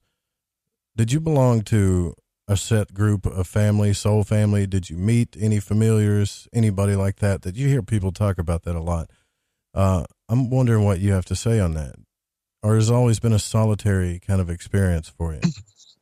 No, I mean, I do think, like I said, when I was a baby and a child, we had all these different ghost-like beings or spirits or whatever they were. We build relationships here for sure. And we build friendships that they last through lifetimes. And, and other things that I've done on my own, which didn't involve going back into this dualism, like I've gone back and observed the entry station into the human experience because I started coming back out of these lower layers that we get stuck in. And, I've observed people when they're not in a state of shock or not in a state of fear, actually choosing, as an individual or even as groups, their next set of lifetimes. So you can come into a group experience for a set of lifetimes with other beings. So it's a very compelling system that we have when it comes to having experience here. So, but again, you can get into that where you start to have an isolated journey. I mean, I always consider myself a lone wolf. I mean, this lifetime for sure, I would say that it's really just me sitting in the ethers of life and going through a process of self-edification by trying to dig away at all of these deep thoughts and these deep experiences to just have a strong sense and knowing of the bigger picture that, we're all a part of. And these are just some of the epiphanies that I've had, and that's why I can talk about them. Now, have all of your lives been on this earth? No. And you've lived, and did you have any memories of other lives on different planets? Yeah, of course, but they're hard to process. I had returned to some of those. It was like literally when I merged with those memories, the way that consciousness was processing information was so accelerated and so beyond how I'm used to processing it here that it just became noise. And it was like really hard to grasp at the way it thinks, the way it was, other than I could just identify that was a part of myself. And that's just the nature of it. Our consciousness and how it shapes itself and the way we reflect and think, it really does change from one avatar to the next avatar in this grander universe. And I think it's designed that way because, I mean, who knows what kind of information I could have brought back that might have affected the system perchance, right? I mean, I do think the systems that are here are designed in such a way to keep a specific genre, and I do really believe that, like, it's why we don't have dwarves and elves and those kind of things, because the human experience is really about the human experience. And when you get into the larger reality where anything really seems to be possible, there's all these different systems in development that have a completely different experience set than what we have here. And as far as I can tell, it seems to like it must just go to infinity. Like, I don't want to even dare say it's limited because I just don't know. It just seems so absolutely astronomical when you start looking into the abyss of the universe. It's just that big. So when we have just this kind of left turn here, but I got to ask you before I forget, when we have a false awakening, you know, the dream within a dream within a dream that we can't get out of, what's really going on there? Yeah, false awakening loops are really fascinating. I've had more than my share of them. But I think, again, I've had false awakenings that I've repeated, you know, like up to about 10 times. And, you know, you think you wake up and you think you're now in your, and this was mostly in my early teenage years when I was getting into all this lucid dreaming, but it didn't scare me. Like, apparently it scares a lot of people. It scared the hell out of me. I thought I was dead or trapped, or I thought I was, no, seriously. You get, in a sense, it's a very big psychological mind F. It is potent stuff. But for me, I just always giggled and laughed every time I came to that realization that I was still in that dream. And I've always been just so comfortable there, right? So I don't tend to ever really have any fears when I'm in that space. So I've had false awakenings where, you know, I'd get ready for school, brush my teeth, even have a shower, and it's all super real, right? As you know, it's a false awakening. So you think you're awake and everything feels physical. And off I go walking, and all of a sudden I wake up and I'm in my bed again. And then I repeat the exact same steps, thinking, okay, I got to get ready for school. I'm awake now again. Off I go walking down, and maybe I'll get a little bit further this time. Boom, I wake up. Oh, okay. All right, I'm going to get ready for school. And it's that whole Groundhog Day experience that can happen with the false awakening. And it's potent. I talked to Joe McMonagle, and he said he was in a false awakening loop that lasted weeks when he was training with Stephen LaBerge, and he didn't sound like he liked it. No, because look, when I had mine, I thought I was dead. The third time that I didn't wake up, I really thought I'm dead. I'm stuck in this loop. And you hear about that sometimes in hauntings and paranormal investigators, where people get stuck in these loops. And about the third or fourth time, that's what I thought. I thought, oh man, I've died. It wasn't until I saw the hooded figure that I even woke up. And when that thing passed me, the weird thing is, and I've said this many times, is that it felt like I was underwater. I could feel it move when it moved away from me. And then I actually did wake up. So it makes me wonder if this thing was holding me down or if it was trying to torture me. But I remember I was so scared. I woke up in a sweat. My heart was beating fast. I thought I was dead. It was horrifying. Yeah, my first out-of-body experience, I thought I was dead. These experiences are powerful. And for example, like, it wasn't a false awakening loop. With me, with false awakening loops, I don't know why I like them so much. I'm just that kind of person that I just found it fascinating. So maybe you're morbid. I don't know, but I don't think so. I just think what can you do? You just work through it. I don't bring a lot of fear into it. I'm very curious. So, and you know, when I first started discovering being conscious during sleep, it lit me up in ways that people don't realize. I mean, when I say I love it, I absolutely adore it. I think it's just the most coolest thing that I can do for myself when I close my eyes. But my first out-of-body experience was exactly like that, though, Joe. I remember waking up and I felt really weird, like something was off, and I could see the moonlight coming through my bedroom. And of course, you know, just as if you were in your dimly lit room with your physical eyes open, everything felt real, right? So, but there was something amiss. Like, I knew something was wrong. I didn't know what it was. I couldn't put a finger on it. So I decided I'm going to go turn on my light. So off I go to my light switch, and I would normally do, swing at it with my hand to knock it upward, and it didn't turn on. So no light came on. I was like, okay, that's kind of weird. So I thought maybe, because I'm still a little bit of cobwebs in my head, I'm not fully awake, I think I maybe just missed the switch. So I go and I do it again, but this time I pay attention, and I watch as my hand passes through the light switch. Right. No. And then I freak out, and I then go and I, you know, rapidly try to turn it on. Right. And my hand's passing through it over and over and over again. And then I look at my bed and I see my body there. Right. And froze in fear. And I was like, that's exactly that. I thought I was dead. Because what else do you think? You don't know. Right. Suddenly I'm in this different focus state that I'm not used to at that point, and I don't know anything about it. And yeah, the sense of being dead was the very first rational explanation to myself. But then when I got afraid, once the fear started to kick in, I woke up, and it was just like being in a slingshot. The only way to describe it is just it pulled me in so fast, I didn't even have a chance to blink. Just boom, I'm awake. And I was just like, instead, and all that fear went suddenly, hey, that was really cool.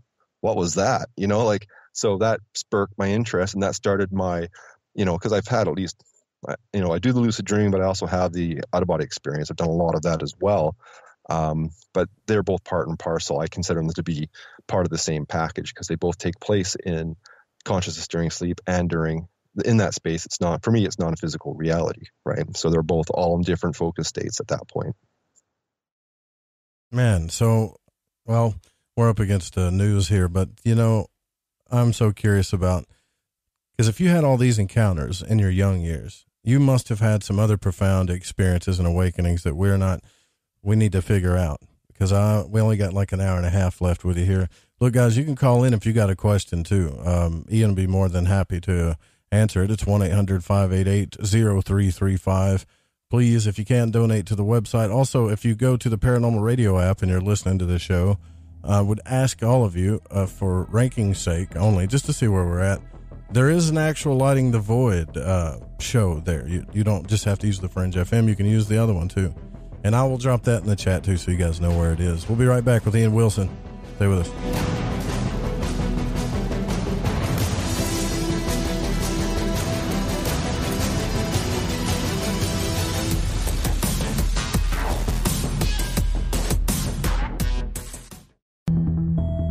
Ready to open your mind?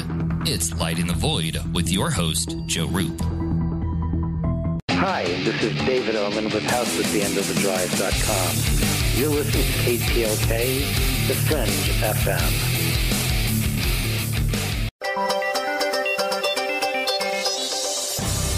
This is Paranormal News. I'm Brad Bernards.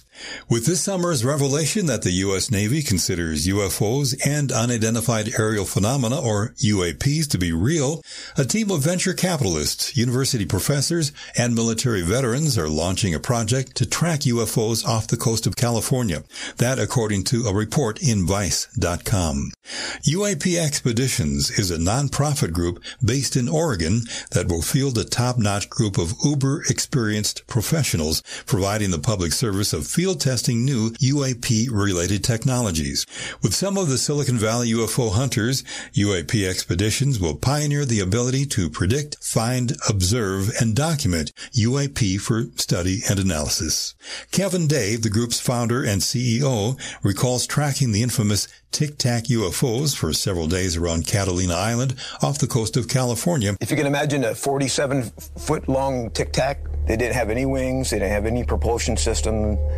They could travel from point A to point B in a matter of a second, even though it was miles and miles and miles away. Now he believes that these objects continue to operate along the same trajectory and migrate from Catalina Island south along the California coast.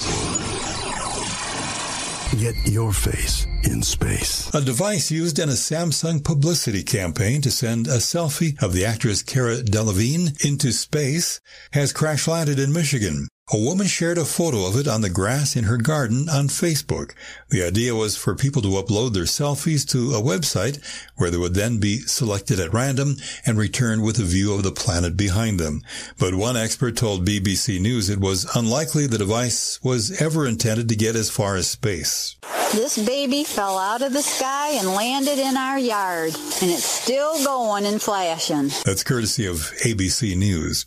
If it's something that's been attached to a high-altitude balloon, it's probably gone up around 22 miles, said Hugh Lewis, astrophysics professor at the University of Southampton. The craft Michigan farmer Nancy Mumby-Welke photographed in her garden was a really weird hybrid craft, said Dr. Alice Gorman, an expert on space debris. The giveaway is it's not burned. It would never have reached the surface of the Earth intact from space. Interact with the news at paranormalradio.com. I'm Brad Bernards, Paranormal News. I like to listen to Lighting the Void because of the guests, the content, and the host, Joe Roop. He's smart, he's intelligent, and he seems to ask the questions that we all have on our mind. We're all searching for the truth, and Joe helps us get closer to it. I love this show. I love this show. I love this show. Lighting the Void. What's up, Joe? Hey, man, I just wanted to say your show, dude, keeps getting better and better and better. I love Lighting the Void and the Fringe FM.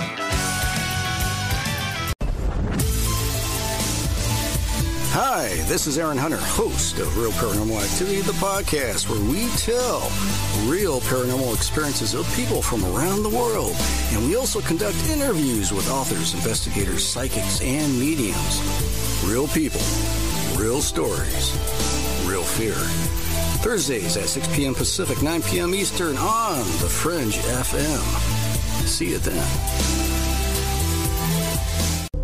Hey, I'm J.M. DeBoard, and when I want to talk about dreams, I look up my man Joe Root and his show, Lighting the Void. Hey, this check is wrong. I worked a holiday and 7 hours of overtime. Not getting paid correctly is a real pain. It could also hurt our boss if our company provides out-of-compliance checks.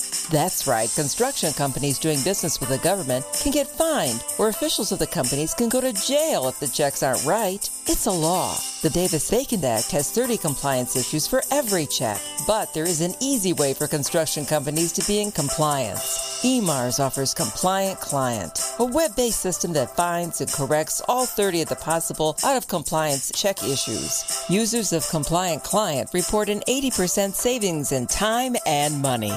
Running a weekly payroll usually takes about 5 minutes. All 15,000 plus clients of EMARS have never had a legal compliance issue. Plus, they sleep better on check day. Contact EMARS at emarsinc.com or call 480-595-0466. From the Kingdom of Arkansas, you are listening to Joe Root and Lighting the Void here on The Fringe FM. The Fringe FM isn't just a radio station. We also provide services for all your audio production needs. If you are interested in live radio or pre-recorded podcasts, we're here to help. We even do audio enhancements and voiceovers if needed. If you want to do a podcast or live radio show and even want the option to syndicate on terrestrial radio, from simple audio file enhancement to live production and call screening, we have you covered. We have worked with some of the best professionals in the business in order to provide coaching instruction for content creation, show structure, and more. Contact The Fringe Digital Media for more at info@thefringe.fm. That's info@thefringe.fm. Or call 501-777-5631 for a consultation. Do you want to know the truth? Are UFOs real? Are aliens visiting Earth? Are governments around the world hiding the biggest secret in history? We're UFO Seekers, official partner of The Fringe FM, and we're on a hunt for the truth. Join us as we investigate locations like Area 51 by subscribing on YouTube at youtube.com/UFO Seekers.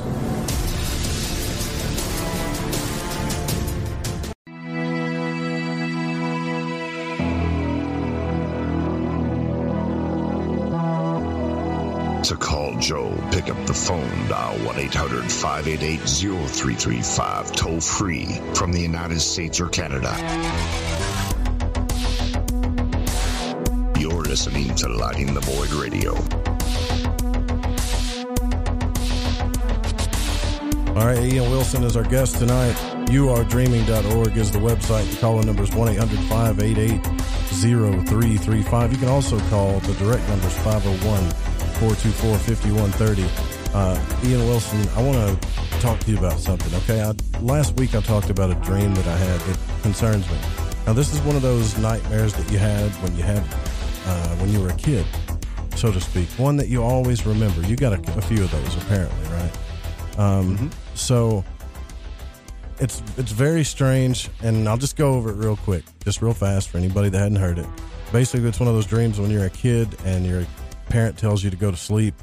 And I lived in a mobile home, right? So the mobile homes have long, dark hallways when the lights are out. And I was afraid of the dark when I was a kid. As soon as I saw the dark, I didn't want to go. Got halfway down the hallway, turned around, started running back towards the living room, and everybody was gone. So there were 5 people, family members, in the living room when my father told me to go to bed. When I got back to the living room, it was so silent. It was scary. And also remember the fact that that scary dark hallway was behind me still. And as soon as I thought about that, I felt the arm, like something grabbed my shoulder, right? And I didn't even turn around to look when something grabbed my shoulder. I took off running towards the front door because I didn't think anybody was there. And before I got to the front door, there was a vulture like a big, nasty-looking vulture standing on a perch. That vulture stuck its head out, pushed its beak down my throat and into my stomach. I felt it in my stomach. My toes curled up, my hands curled up, every muscle in my body seized, and my eyes rolled in the back of my head. I remember it. It felt like I was being possessed, kind of, almost. Kind of like Neo in The Matrix when he has that breakthrough. After that was over, I don't remember unleashing from the bird, but after that was over, I ran outside. I got picked up by some scary witch. The witch is flying me around on a broom, and I could actually feel being jerked around as if I was on a roller coaster. That's how scary it was. The witch drops me off, and it's midnight. It's nighttime. Out in the front yard, my dad's chopping wood for some reason, and I'll run to him, and he puts his hand up, kind of like stop, just a straight hand, stop, go in the house, and go to sleep. Now, I always kind of thought that was maybe I was traumatized because my father didn't give me enough attention. Hell, I don't know. But I got this email that concerns me. It says, "Good morning. I'm Luke, a big fan of the show. And while listening to your Dream Work and Nightmares episode during the segment, when the host, that's me, is talking with the guest, Zelda, who was on there with us that night, about his childhood dream, I had an unpleasant flash epiphany about what might have happened. I pulled over on the freeway on my way to work writing this because it was such a strong feeling. My apologies because it's about to get dark and personal. Well, you know me, I'll get personal on this show real fast because I don't think we can get to the truth without it. This might be upsetting and you might be angry at me if I'm right or wrong or even totally off, so please prepare yourself. In short, I think you may have been sexually abused that night. The trailer, the home represents your body. You exited your body when somebody forcibly did what they wanted to do to you. The vulture is a carrion bird and is used in funerary rites in which dead bodies are chopped up and placed out for the birds to consume them, taking the deceased back to heaven or the sky. When you left the trailer, your father was chopping wood, which is symbolic of your body again, and you were being chopped up and fed to the birds, metaphorically speaking, and the symbol of the witch from The Wizard of Oz is a classic symbol of childhood disassociation." And then he says, "See MK Ultra. Flying into the sky mixed with vulture symbolism is you astral traveling away from your body, which is being abused or chopped to pieces. Now, witches use wood brooms to fly and achieve astral flight. Your dad, again, was chopping wood. Remember Jack the father from The Shining with the axe. Here's Johnny, so to speak. Danny wasn't abused by a ghost, but the witch Jack meets in room 237 is the shadow of his own sexual abuse. This is symbolized by the rotting corpse of the witch. That's Jack's shadow, and it harms his family. I'm really sorry if I'm wrong, but I couldn't get this off my mind.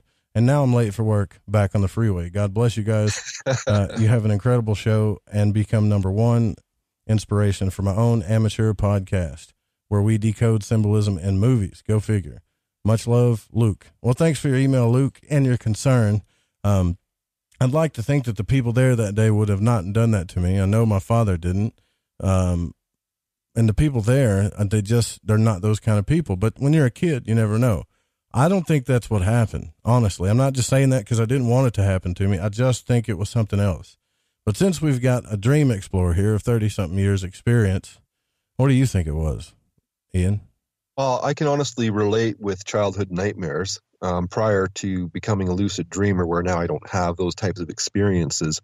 I went through my share of what I call Jungian archetypes. For example, like we've all seen the movie. Well, maybe we haven't all seen it.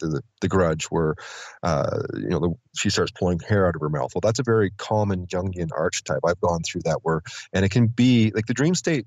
It can appear and feel as visceral and real as our waking life, which means you can feel pain. I do. I mean, I remember pulling hair out of my mouth and the strands were as if they were attached or had grown from my throat, and I could feel the strands pulling from hair follicles inside my throat. So a very creepy and ugly dream.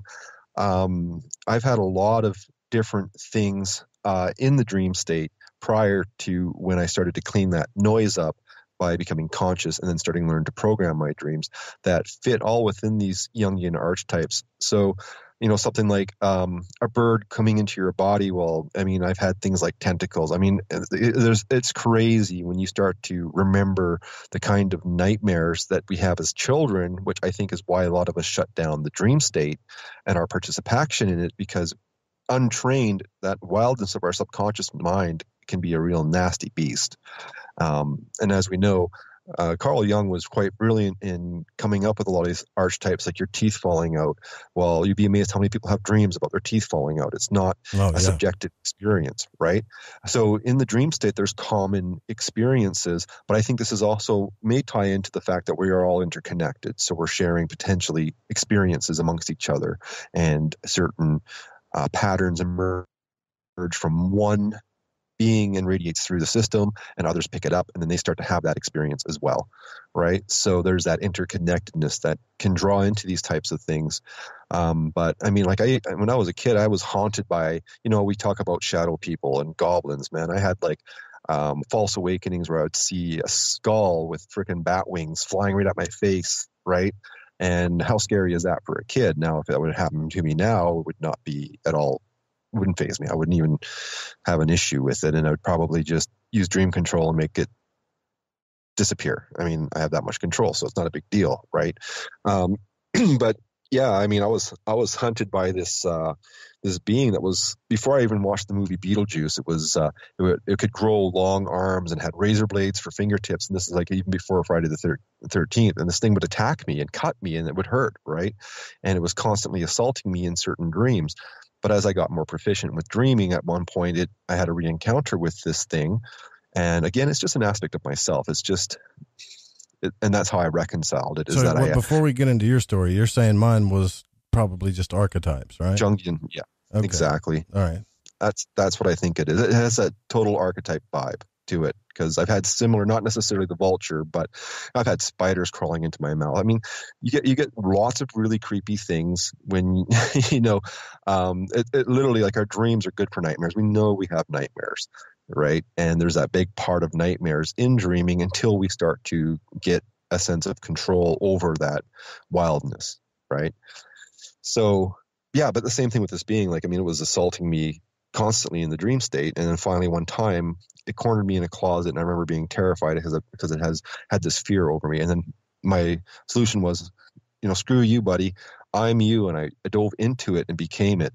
And it literally, you pulled a Neo. Yeah, that's cool. I did. I pulled a Neo, and this is like, I mean, I must have been maybe 7 or 8 years old. Like that was kind of like that reconciliation of that, and then it stopped, right? And it's the same thing with reoccurring dreams, like, because we do have traumas.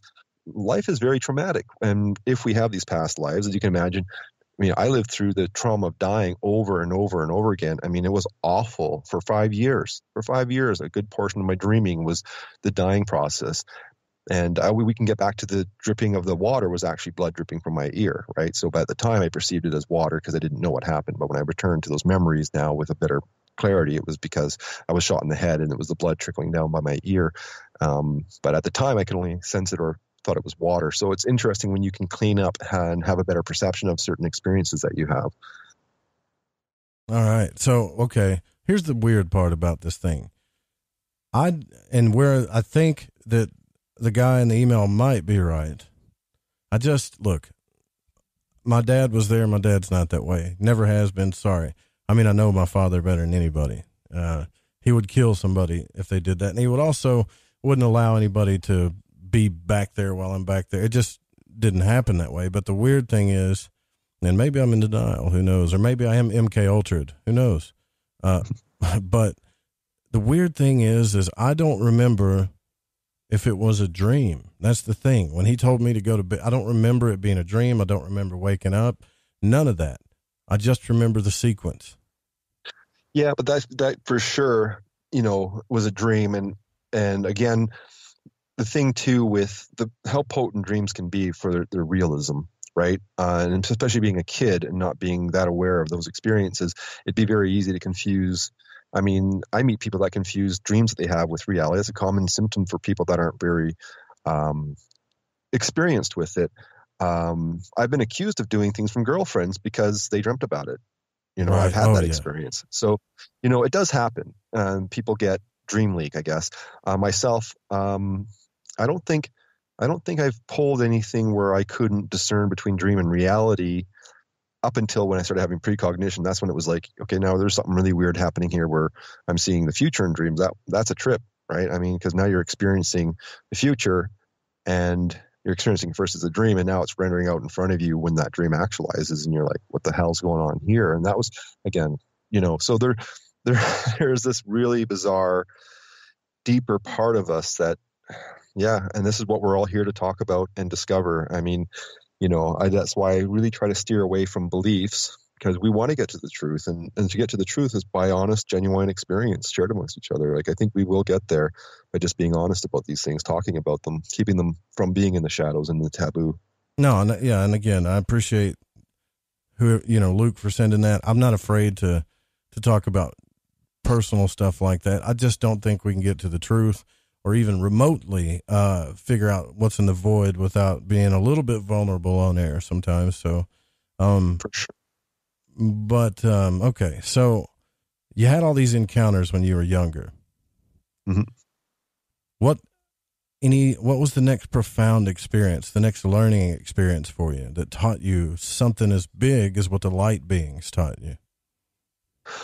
Well, we did cover that in the other show, and that's when I started to modify dreams before they came true and started seeing those. And that happened actually after I went through the unification, or the dualism ended. And that's when I started now venturing on my own to start to answer those bigger questions and started to explore the possibility of changing reality by changing precognitive dream content before it actualized, and started seeing those results. So, but by that point, the dualism had ended. So at the age of 24, that was the last big encounter and big epiphany, up until then when I returned to the lake, and that was when I was 45, so 2 years ago. So from the age of 24 onward, that dualism just hasn't been there. I haven't gone back and re-encountered the being of light ever since I realized it was myself.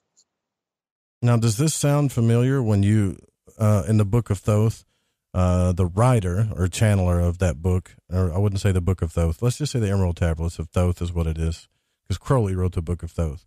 And in that writing, in that text, he talks about a garden, or so to speak, like you talk about, kind of like the lake, but a sea of souls, where he could see these kind of light beings as they were changing color and stuff and learning and advancing. Almost, he talked about it from an agriculture point of view, though, as if he could see all of the beings. Does that sound familiar to you? Well, like I said, my encounter with that potential lake, it only has happened twice for me that I am consciously aware of here. As to in the unconscious part of myself, probably more. But so I didn't get to see any kind of changes in hues or tones or the growth process towards the being of light. I went from the dimly gray lit cells to the end game, with nothing in between to see or observe. And that doesn't mean I may not come back to that or see that, but maybe he did. I mean, that's the thing with these types of experiences. When we start finding things that are, should be subjective, but we're seeing other people are having the same similar types of experiences. And I mean, I've never read that book, and I really don't know much about that. Yeah, it's a channeled text. That's all it is. But it makes a lot of sense. Links it to. Okay. Well, do you feel like there's this other book I was wanting to talk about on another show, but I feel like I'll bring it up here. It has to do with astrology. It's if you're an astrologer, like a professional one, I'm sure you've read it. It's called The Inner Sky by Stephen Forrester, and a couple other books I read that talk about the cycles of life, as if we go through each sign or archetype of each sign. So there's 12 signs in the zodiac, all this stuff, right?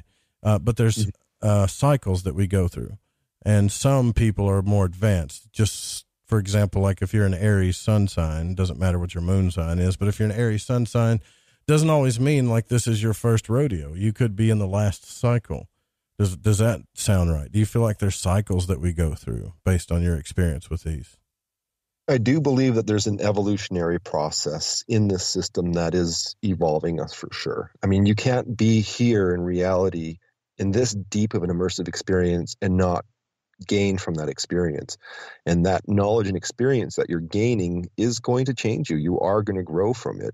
It's interesting because I see it in other people. Like, I mean, a good example, like, I mean, I really like seeing where Mike Tyson's at today versus where he was when he was in his younger years as the, world's heavyweight champion. And now you can tell that he's grown into a much more enlightened person.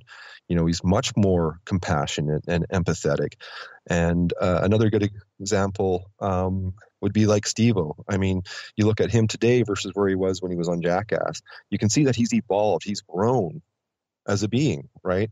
So, we are evolving our quality here. And we go through a lot of shit to get to that. We really, I'm sorry the use of that word, but we really do. Like, we're really in the deep of it. And like I said, one thing that I like to use as a metaphor is we're all diamonds in the rough, and coal doesn't become a diamond without pressure. So we're under this pressure, and this pressure is there to evolve us. And it's not going to be easy. I mean, we're going to suffer. We're going to break a toe. We're going to hurt a person's feelings. We're going to potentially, some people are going to do some very terrible things.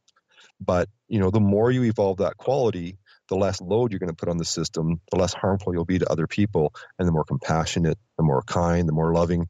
And that's part of the evolutionary process, is evolving us towards being, a highly evolved part of the self, like something that's going to be quite beautiful and quite wonderful. And it's going to be like, when we come out of the fog of our experience and start accessing our knowing, it'll all just click and make sense. I mean, I'm pretty confident that we're going to come to points, not necessarily today, and potentially not even in this lifetime, where we'll come into that higher consciousness and have a much broader perspective of what we are. I do know. Go ahead. Sorry. What I do know is we didn't start here on Earth. Like I said, when I came to Earth, it was already here. I picked a experience to have, which was a person. And we kind of talked about that over the break, where how do we know that, 20, 30, 80 different beings could come and experience one person's lifetime here to see what that was like? I mean, that's quite a big possibility, and I can't necessarily rule that out. Like, me as Ian Wilson may just be, I could be like the 17th entity to come through and experience Ian. Like, I mean, it's already here. It was already here. I've just come into it now. Right? That's part of my journey. So there's a lot of mystery in our universe, a lot of things to unravel. And more questions coming in here. This is from Mojo in the chat room. And for some reason, I always miss Mojo's question. So we're going to break this little formula between Mojo and I here right now. Perfect. It says, "What's up, Joe? Can you ask him about the death process in regards to going through the tunnel and the life review aspect? Because belief or / religion, we make it different for everybody, as well as, is there such a thing as the lords of karma or archons?" So, but I think he basically is asking you about the life review, the tunnel, and karma or archons, which is something we talked about on here with a couple of people. Did you have any experiences with that? Yeah, I'll have to sit here and kind of look at, because I have covered that in myself in looking at what information I did get when I started connecting to not just the second life I had, but the threads that were there. And it does appear that in certain, for sure, our belief systems in non-physical reality, just like a dream, we're here sitting in front of a recursive feedback interface. That's reality. So in the dream state, our experiences, our beliefs, relative to us, shape the content of that. And it's the same when we die. It's still that recursive, thought reactive feedback interface. And so when we go into that state, better believe that it's going to organize itself to accommodate you based on your personality, your belief systems, et cetera, to make it somewhat appropriate when you go there, because you're going to be painting it with all those beliefs, painting it with all those expectations. And but what I've observed is we definitely do go through, and in encounters that I can see in other lifetimes, what that being at least was looking at me was how I was treating other people. It wasn't about money. It wasn't about what I didn't like, but it was how I was with other beings. How were those relationships? It was checking the quality of the interactions, the social interactions, were a big part of it. Like, how were you with other people? Why would you do this? Why? It is kind of like because that being is obviously me, that being is obviously you. It's effectively, I think it's all of us, as that, unified oneness, just kind of working with parts of itself. You know, you're not getting hypothermia on me, are you? Falling asleep out there? No. Just so you guys know, Ian's out there, and I don't know what part of Canada. I keep forgetting, but it's 1 degrees. You said where you're at, right? Yeah, so it's up north. You're in the woods. He's not in his house, folks. He's outside in the woods right now. I'm sitting in my car, so it's not too bad. Oh man, you just took the nostalgia away. I was trying to tell everybody I wanted people to imagine you sitting on a stump or something. Well, I could. I just need to open the door. I hope you got the heat on. No, it's off right now, but it's fine. But yeah, so the thing too is like we do go through kind of a self-review for sure. But I do believe that, you know, when we come into meeting that dualistic other or that being of light, it really is ourself. It's not a externalized entity. We're that interconnected in this system. We're a part of that system. And it's given me enough metaphors and examples of that interconnectedness that for me, it's really hard to escape the idea that we didn't come from a oneness in this whole journey that we're on, that we're not all just aspects of each other. And that's why I really cringe at violence, and I really cringe at abuse, and I really cringe at all the nasty that's here and how people treat other people, because, you know, like I say, you know, what we do to others here, we're doing to ourselves. And I think that's kind of when you start reaching that higher awareness of the relationships that we have with each other. And that's why love is so important. And it's sad that it's so lacking right now in this current era. I look at the world and I do see love. Don't get me wrong. I'm not saying it's not there, but there's a big lack of it as well. For sure. When we have a lot of growing up to do. There is a quote in the biblical text that says, you know, whatever judgment you pass or whatever you do, it's going to be done to you. And everybody thinks it's a big metaphor. Well, what you're telling me is no, you're going to experience that stuff, all of it, whatever you do to people. Yeah, there's that interconnectedness, and I've seen it in myself. I've seen it in between segues from lifetimes to lifetimes. I've seen how it has played a role, like I say, going from the victimizer to the victim role in our sojourns here. But it's part of the learning process because, you know, this system really is trying to evolve us to this higher quality.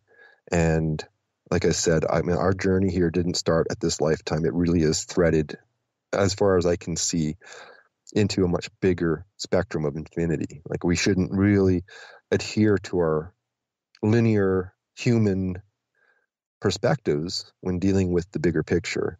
And coming back to an idea of absolute or infinite is probably much more appropriate when dealing with the nature of ourself and reality.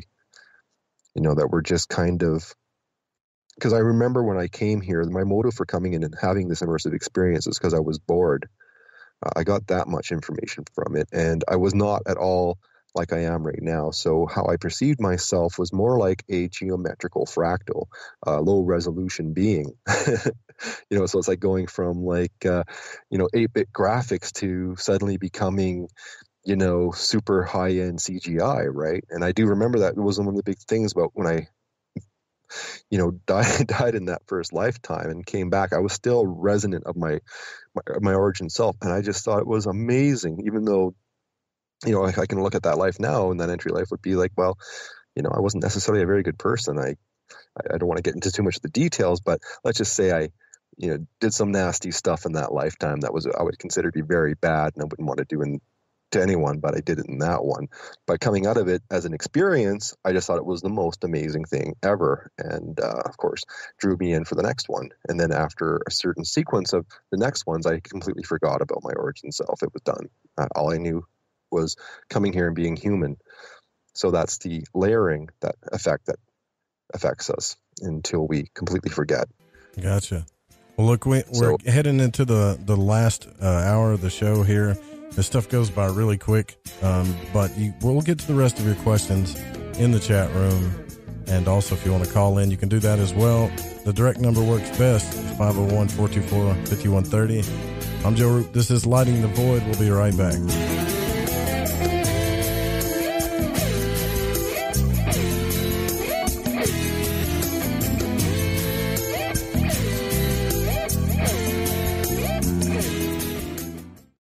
Joseph Roop is your host. Pull back the blinds and uncover the truth. This is Lighting the Void Radio. You're listening to The Fringe FM. Somewhere between abnormal and paranormal, there's a show called Into the Paranormal. I'm Jeremy Scott. Hear me live Saturdays at 6 p.m. Pacific, 9 Eastern on the Fringe FM. Hey, I'm J.M. DeBoard, and when I want to talk about dreams, I look up my man Joe Roop and his show, Lighting the Void. The Fringe FM isn't just a radio station. We also provide services for all your audio production needs. If you are interested in live radio or pre-recorded podcasts, we're here to help. We even do audio enhancements and voiceovers if needed.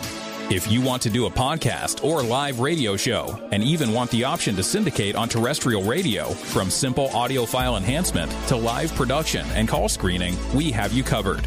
We have worked with some of the best professionals in the business in order to provide coaching instruction for content creation, show structure, and more.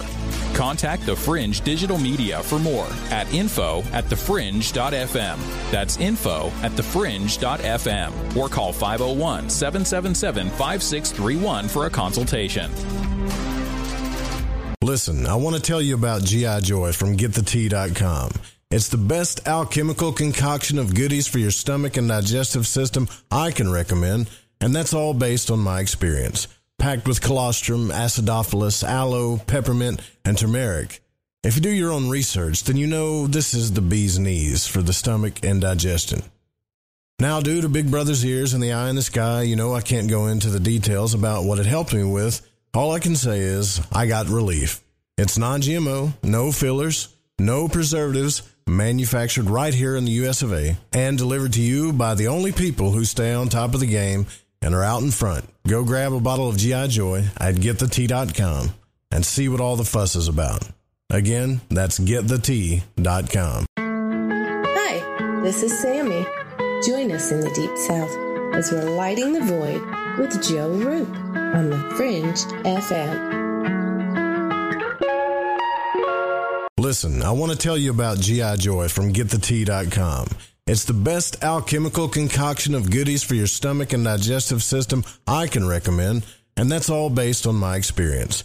Packed with colostrum, acidophilus, aloe, peppermint, and turmeric. If you do your own research, then you know this is the bee's knees for the stomach and digestion. Now, due to Big Brother's ears and the eye in the sky, you know I can't go into the details about what it helped me with. All I can say is I got relief. It's non-GMO, no fillers, no preservatives, manufactured right here in the US of A, and delivered to you by the only people who stay on top of the game and are out in front. Go grab a bottle of G.I. Joy at GetTheT.com and see what all the fuss is about. Again, that's GetTheT.com.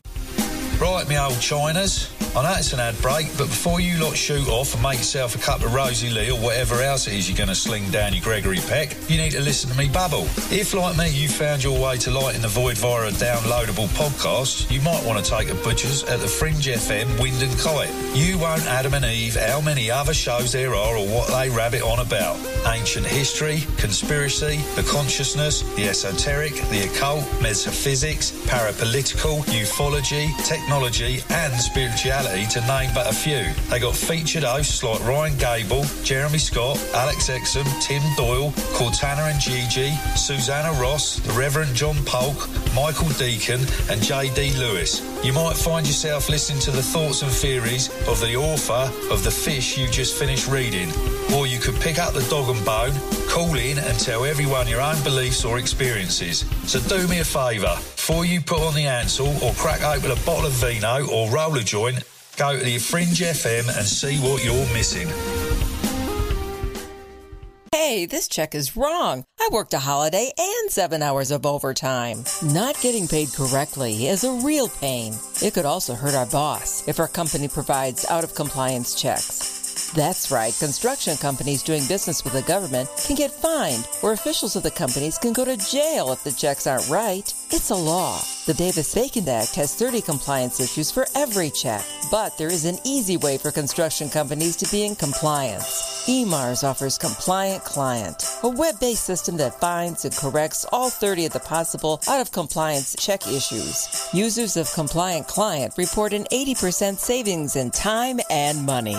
Running a weekly payroll usually takes about 5 minutes. All 15,000 plus clients of EMARS have never had a legal compliance issue. Plus, they sleep better on check day. Contact EMARS at emarsinc.com or call 480-595-0466. Are you intrigued by Paranormal Talk Radio? You'll love the new Paranormal Radio app from TalkStream Live. You'll find a great selection of talk shows covering UFOs, ghosts, strange phenomena, and much more. Download the Paranormal Radio app now and start listening to the very best in paranormal talk entertainment, including the network you're listening to right now. The Paranormal Radio app, free in Google Play and the iOS App Store.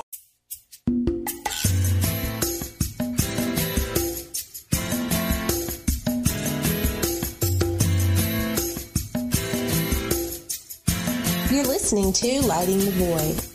The call-in number is 1-800-588-0335. If you would like to text, you can text in at 501-777-5631. All right, so I want to ask you guys to do a favor, and a caller is here with us. Came up with a good idea, actually. The Night Stalker. There is a speak pipe button on lightingthevoid.com. If you go to contact, you can use your phone. Just go to the contact page, hit that speak pipe button. And this is kind of how we make promos for the show too. But from here on out, I want everybody, if you will, just take a little bit of time because I'm making something really cool. And I want you to say your name and then that you're a Void Walker. That's all I want you to say. And when I get done with this thing, you're going to like it. And tonight, our guest is definitely a Void Walker, in my opinion. Ian Wilson. The website is youaredreaming.org, right? Isn't that the website? I hope I'm not saying that wrong. Youaredreaming.org. That's right. And the whole idea is what I want to get into next is how life is but a dream. Just like the song, row, row, row your boat gently down the stream, okay? We probably are in a dream. And Ian believes that, and we're going to talk about that in just a second. But the Night Stalker is called in. The Night Stalker strikes again. What's on your mind, brother? What's going on? Hey, really great show so far. Really fascinating. Thank you. Great stories. You got a question for Ian? I do. At the beginning of the show, you were talking about how we used to be light bodies and how we kind of incarnate into these, or we kind of choose to experience these different lifetimes. So a lot of time in the kind of fringe and conspiracy and new agey communities, they get real anti-technology. But I kind of always at least throw the idea out there: is it possible to incarnate into a machine? We were talking about Duncan Trussell in the chat earlier. He has a quote from a Buddhist Lama about how I don't know if he asked them or if somebody he knows asked a Buddhist Lama if incarnating into a person is possible, and they responded, when the vessel is sophisticated enough, then the soul can incarnate into it. So do you believe that is possible in the future of humanity, or is that does that go against the system we're in? Well, I, through personal experience, for what I know, don't have that experience that I can relate to, but that doesn't mean it's not possible, because when I've done out-of-body things, I have had the experience where my consciousness has shifted form into things like when you pass into a tree and you become the tree. Or, for example, passing through a wall, you can start to feel, and it's really hard to describe, the wood, I've become water, I've become a cloud. So I think consciousness as a feedback interface is in everything. So even a machine, potentially, you could merge into that and have an experience of it from that perspective. But to get into that, it's a weird thing, because I don't think I've interfaced with, but funny that you say that, because I did have a friend tell me a dream where he dreamt that he was a wood screw of all things. And he told me, this is a funny story. So this is not my experience. And he said, yeah, it was the weirdest thing because I was so happy because I knew I was going to be used for an important project. And I just felt all this joy and love of what my use was going to be and my purpose as a wood screw. And I was like, that's just kind of a really, really trippy dream. But then, you know, I look at some of the things that I've experienced when I've kind of stepped out of my Ian ego and just let myself pour into experience where, you know, becoming water was really kind of cool and becoming, you know, and like, I mean, I don't have just human memories. I mean, there's quite a few that I've come across, like being a water spider, and I had to look it up and find out that there actually really are water spiders here. But I had a dream that I was a water spider, or a memory. I wouldn't even call it a dream, that I was a water spider, and it was really like a very bizarre experience. But then I've had other experiences that are definitely insect, animal along the way. But I think we all do. I think we all have that nested in us. I don't think when we're here having experiences, right now we have a very human-centric ego as humans. You know, everyone puts this big emphasis that we're so damn special and everything else around us is lesser than. But I don't necessarily share that perspective. I think everything offers experience. And if you're willing, you can learn from that experience, and it's not that negative. Like, I don't look at any of those types of experiences with any sense of negativity. But again, when we're dealing with this reality system and how astronomical it is, I don't put anything against the possibilities of what you can interface with, you know, as your consciousness and your awareness once you start to come out of the immersiveness of your current identity. But again, you know, that's not something that I know, but I won't rule out the possibility. But again, I don't know. So, great answer. That's really cool. One more quick question for you. You mentioned how your incarnations aren't prohibited by time, like they're nonlinear. Does that mean, right. That's my observation. Could you incarnate into something that, from our perspective, is happening in the future? Like, could you predict future events by catching glimpses of future lives? I do believe so. I mean, I know that when we look at all that information that's there, I mean, I've experienced precognitive events in this lifetime, relative to this lifetime, numerously in my life, which tells me that the future in this system is already there. And I was talking to Joe about this. I was saying that, like, when I came to this system before I jumped in and got mind wiped and took on a lifetime, the first life I had was, I'm pretty confident, was in the 70s era because it all fits that, right? And then I went and moved on from there, even towards, like, I mean, we haven't talked about a lot of them. I mean, I have a Civil War life memory as well, one being as well in the 1800s, because I got shot in the back when I walked into a saloon and dropped dead there. And so, you know, these threads of memory show me that, yeah, I mean, think of Earth as a database of experience, and we are parsing those experiences, that we're coming into those experiences for a very intimate and personal relationship with an era, a time, a genre, as an individual in that story, that Earth story that we're a part of. So it's all very much like a narrative that's here, and it's all driven for experience. Like, our whole journey here is 100% about an experience. There you go. Gotcha. Awesome. Thank you. Great show. Are you stocking them shelves tonight? You working? No, I have Mondays off, so I'm sitting outside enjoying the show. Fantastic. Thank you for calling in, brother. I appreciate it. Later, guys. Great show. Thank you. Bye. Well, you know, it's interesting that you're talking about a wood screw and stuff, because we've have you ever, you know what the idea of animism is? Have you heard of that before, Ian? I don't believe I have, so educate me.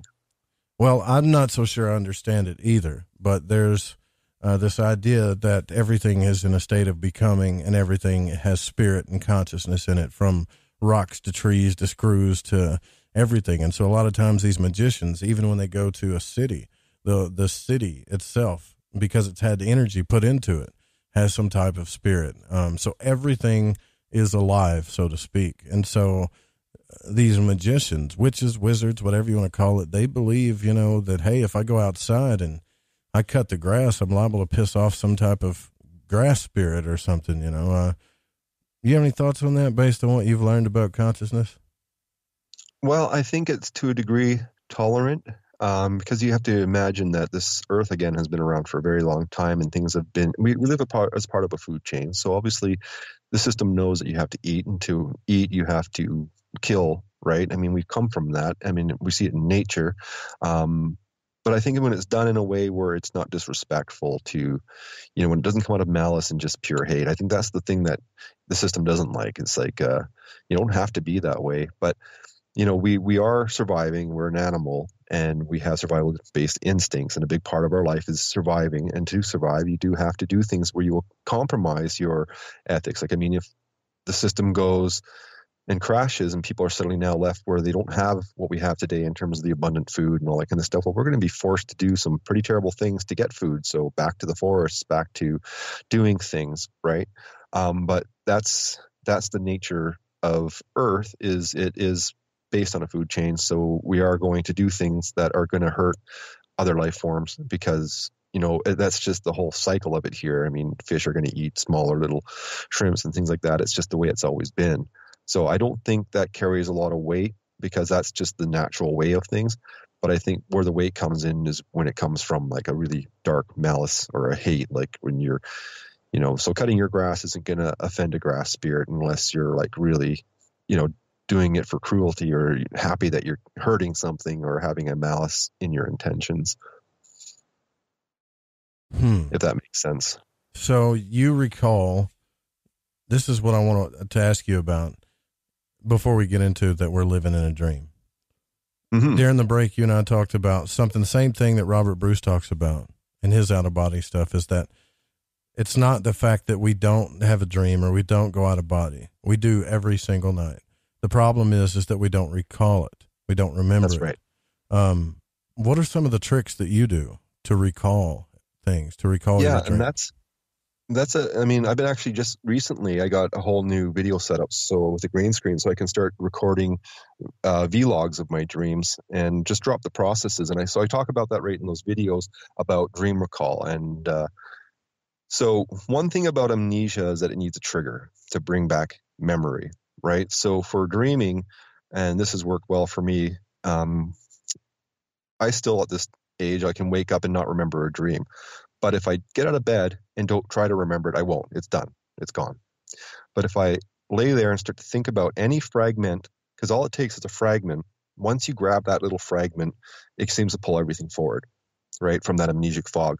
So the process of memory is chasing fragments until they become, a full memory. And that's the same thing with like past life memory. You will chase a fragment. See, I think we have to, one of the things I tell myself is like, heal the fragmented mind is kind of something that I think about, is like, yeah, we have all these fragmented memories and we got to kind of need to pull them all together, right? Get them organized, get them out of being fragments. So, but it does work that way. It starts off as a fragment, and then from that fragment, we get a thread. And from that thread, we get a full series of information from it, right? And it's the same with dreaming. So when you wake up and you don't remember anything, just start to say, oh, I know I dreamt. Let me think. Okay, what do I remember? And all of a sudden you get a faint little image of, maybe being at a house. And then, oh yeah, okay, I was at that house. What else was there in that house? And then you'll start coming back into that memory. But it's just a process of recall, working with recalling information. And again, best to do before you get out of bed and go about your day. In that regard. And it's the same thing if you start coming into these fragmented memories of yourself. If you do start to faintly remember your Civil War kind of experience, and next thing you know, a little bit more pieces of that puzzle start to drop, and you go, oh yeah, I remember that, and I remember that. It's an interesting thing about memory, because once you do encounter it, you come back to that knowing, and you'll know it's from yourself, right? So that's a very interesting process to go through. Fascinating. All right. So y'all write that down, because everybody should be having a dream journal right now. So what was your first clue that the life that we live in now is in fact a very deep dream, a very deep dream state? I knew that when I was 2. So at the age of 2, I was already having that. I mean, I remember my dad took us out and we were on a boat. He was fishing with his friends and I was pretty young. So they kind of had us in the boat. And I remember looking at the trees and the mountains and I was like, I'm back in the dream. So I was thinking that way, like I had returned here back to the dream. And I remember walking and looking at blades of grass, more like almost like a long wheat near a farm. And I was looking at it, and because I had seen it before, even though I was encountering it there, and I was looking at it going, here I am again, back in the dream, looking at the dream. So as a young person, I was already kind of looking at reality from this idea that it was a dream. But the big epiphanies didn't come until I started to have precognitive relationships with dreams. And that's what solidified the knowing, where you get to that bridge that you can't uncross. And for me, that was the lucid precognitive dreams, not the unconscious or non-lucid precognitive dreams. Once I was lucid and self-aware with all of my cognitive and analytical abilities, all my full memory, my full awareness. And then, I can't tell you what it's like, Joe, unless you experience it yourself. Sitting in a dream, as visceral and real as they can be, and you're seeing all the details, and you're really aware of it, and you're very conscious of it, and then all of a sudden that plays out in front of you in your waking life. It is the most profound thing, because for me, when that's happened, for me, it's like, okay, you're not seeing reality anymore. You're not seeing those belief systems. You are seeing that dream. That dream is now right in front of you, and you can't escape it. You can't run from it, right? You're like, this is that lucid dream, and it's now the waking world. And I've had way too many of those in my lifetime, which again led to the altering or changing of dream content to get that final validation that I needed to answer that question. And that's now, are you talking about precog like you saw, like Jung talks about, you saw certain symbols that represented your reality, or that you saw reality in both realms? Yeah, it's like it's really deep, because it's, how when you watch a TV show, you pick up on all the things that are going on. So when you see that the next time, it's a rerun, right? And you already know, I already know what the character's doing. I already know this, I already know that, because I've seen it, right? So when you have a literal precognitive dream, right? So when you're in the dream, it will feel and appear as real as your waking life, but you'll know it's a dream or whatever. It'll play out 100% if it's literal, exactly, even the way you're thinking, even the way you're feeling, all from your first person narrative. And then the next thing will happen is when that does come true, it is quite, in fact, that dream event now becoming a future event. But it did start as a dream in the original part of it. And I look at that now as part of a creative process, that somehow we're working with a co-creative process with reality at an unconscious state. And all I did was, in certain moments of my life, became conscious of that creative process. Man, just to think, like, if we all could tap into this, you hear about how life sucks because you got your corporate job, and I really wish I could do this for a living, and I really want to travel and go to these places and do this. If we all could really tap into this, which I believe we can, we could change our lives 100%. 100%. We could flip things around as fast as we wanted to. But here's the problem that I have with that, Ian, based on what you're telling me, the encounters, the light beings, is that we still have to play out these karmas. Is there any way to get rid of it? The only way to get rid of it is to learn, I guess, is to transcend that understanding. I do believe that, we do have to start progressing more cooperative together as a global community. Like, we have to start getting away from this racial kind of, that person's black, that person's white, that person's female. When you start seeing it in the spectrum of lifetimes, well, you've probably been a female, you've probably been other races. We have to go past the hate, for sure, collectively. And we have to start, I do believe that we're here to be the stewards of this world. Like, we're here to care for this planet. We're not here to destroy it. That's just kind of come about from all the darkness that's been here, all the wars that we've been through.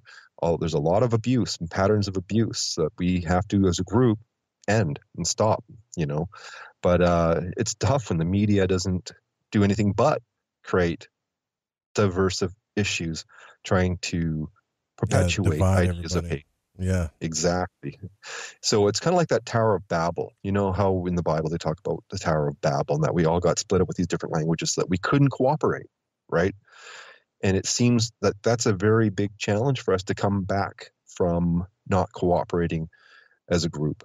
And to get there, it really is an issue of love. Like, it really is when like, for me, when I see other people, I see that relationship that I'm a part of them and they're a part of me, just like the tree, I'm a part of that tree. The tree's a part of me. We're all interconnected, and I have a sense of that. So I don't want to judge that other person.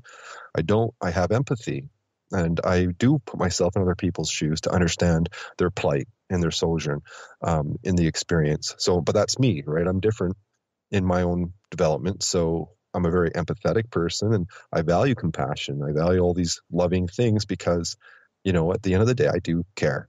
I mean, I'm not afraid to admit it. I care about you. I care about our listeners. I care about us as a group, as a planet. And I do want to see us succeed. But we have to come back to love. That's that lack of love part I mentioned, those 4 things that are what we're working on. That's deep stuff, man. You're not afraid of death, are you? There's few people I talk on here that have told me that they're not, that I really believe. I really believe that you're one of them, that you're not at all. No, I've been through it enough times to know, but it doesn't mean I'm in rushing it, because while you're here in this lifetime, one of the things that I didn't like about my last lifetime, and it really, like I said, some of the things I learned from that is that you really do need to be with the people that you're with in this current lifetime and develop those friendships and those relationships. So, you know, I didn't get a chance to be a father. I didn't get a chance to have a wife. I didn't get a chance to enjoy those qualities. But in this lifetime, at least I now have a daughter, and I have just really a wonderful relationship with her. And I really do appreciate the relationships I have with people. So, you know, when I'm with somebody having that coffee, I really do listen, and I really do appreciate that time. So, you know, that's just how it's kind of changed me in this lifetime. Well, thanks for sharing that. I really appreciate that. Look, guys, we're running out of time here. If you got any questions, the call-in number is 1-800-588-0335. Again, go to the contact page at Lighting the Void, hit that speak pipe button, tell us your name, where you're from, that you're a Void Walker, or, you know, you can always tell us a recommendation or why you listen to the show, etc. And I'll divvy it up and put it on the air. We'll be right back. YouAreDreaming.org is the website. Ian Wilson is our guest tonight. Stay with us.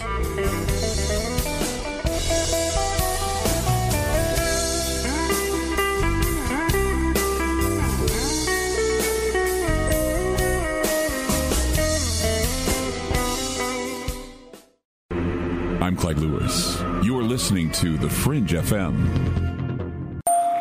Come, walk through the mossy creek and up the hill. Never mind the flashing lights and otherworldly shadows. They stay hidden within the trees. Come, step up to the shack and begin your journey to the answers that you seek. This is Lady Anne, and you are listening to Lighting the Void on the Fringe FM. You are listening to the Fringe FM, and I'm Michael Deacon reminding you can find my show right here on the Fringe FM every Sunday night at 9 p.m. Pacific Standard Time, 12 p.m. Eastern Time, or by going to michaeldeacon.com. The choice is yours. From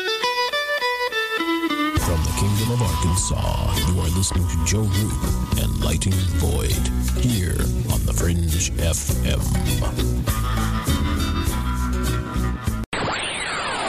You're listening to Lighting the Void Radio.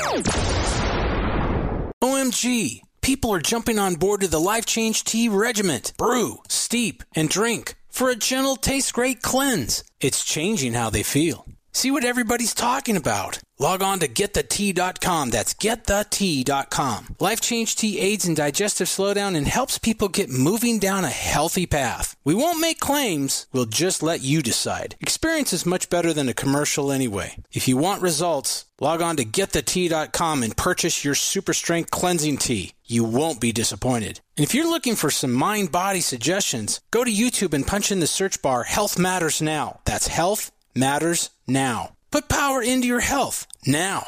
So, getthetea.com. That's getthetea.com for super strength tea. And YouTube, Health Matters Now. That's Health Matters Now for valuable suggestions. Getthetea.com. The tea that makes you go. The night is young, so turn up the heat with your host, Joe Roop, on Lighting the Void on the Fringe FM. We all have that story to tell in our lives. The winds were howling. The ground shook. You could hear rushing water. And then history repeats itself. When there's no power, refrigeration fails, stores with their shelves strip bare, ATMs can't operate, deliveries stop. Then what? These events can last days or weeks. You need a plan. In statements made during recent interviews, FEMA Administrator Brock Long has repeatedly urged all Americans to understand three truths. FEMA is broke, the system is broken.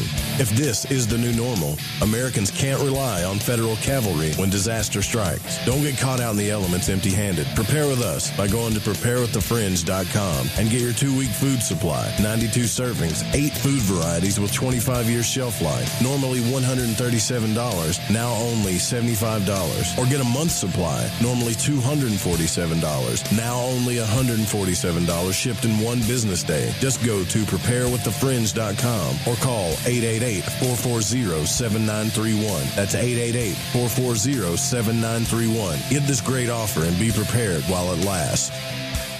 Introducing Shadow Light Tarot from Waking Canvas, the Fringe FM's new contributing artist, Eric Tisi. This hand-illustrated black and white self-published deck serves as a reinvention of the tarot never before witnessed. Each of the several suits of this 88-card deck lineup form an infinite panoramic scene. Even the included visual companion guidebook is entirely hand-illustrated cover to cover with beautiful visuals and esoteric symbols and artwork. The newly released deck comes in a custom magnetic box with its own travel pouch. The Shadow Light Tarot Premium Deck and its travel-sized mini deck Wonderlight Tarot are both available now from WakingCanvas.com. If you use the code word FRINGE, that's F-R-I-N-G-E at checkout, you'll receive an extra 10% off your entire order. To discover more, including a free reading and time lapses of all the illustrated artwork, make your way over to WakingCanvas.com today. That's WakingCanvas.com.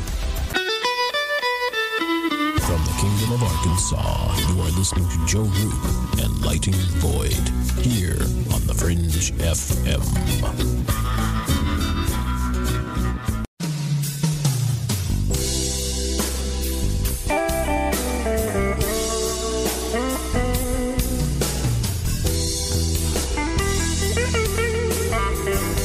Well, it's been a fascinating discussion tonight with Ian Wilson. Man, I got to get back on my dream stuff, Ian. For real. I just tend to zonk out after the show. I do work after the show and just tend to zonk out and don't get to do all this fun stuff. But youaredreaming.org is the website. We're going to take our first caller here in this last part. It looks like 602 area code. Who are we speaking with, by the way? Howdy, Joe and Ian. This is Vaughn from Phoenix. Hey, Vaughn. I just called in because I'm really impressed with you, Ian. I believe the way you're talking about since I was about in my mid-20s, but I really don't usually talk to it about other people because I reached this stuck point, and maybe you can help me with it. Sure. Specifically,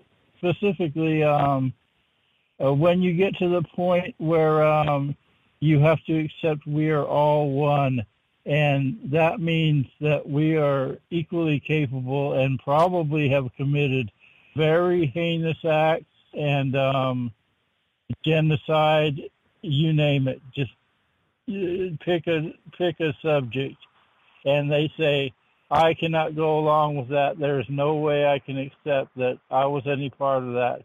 And if you can't accept that you're part of the whole, you reject part of it, and that just totally negates anything you're trying to tell them after that. They just won't accept it at all.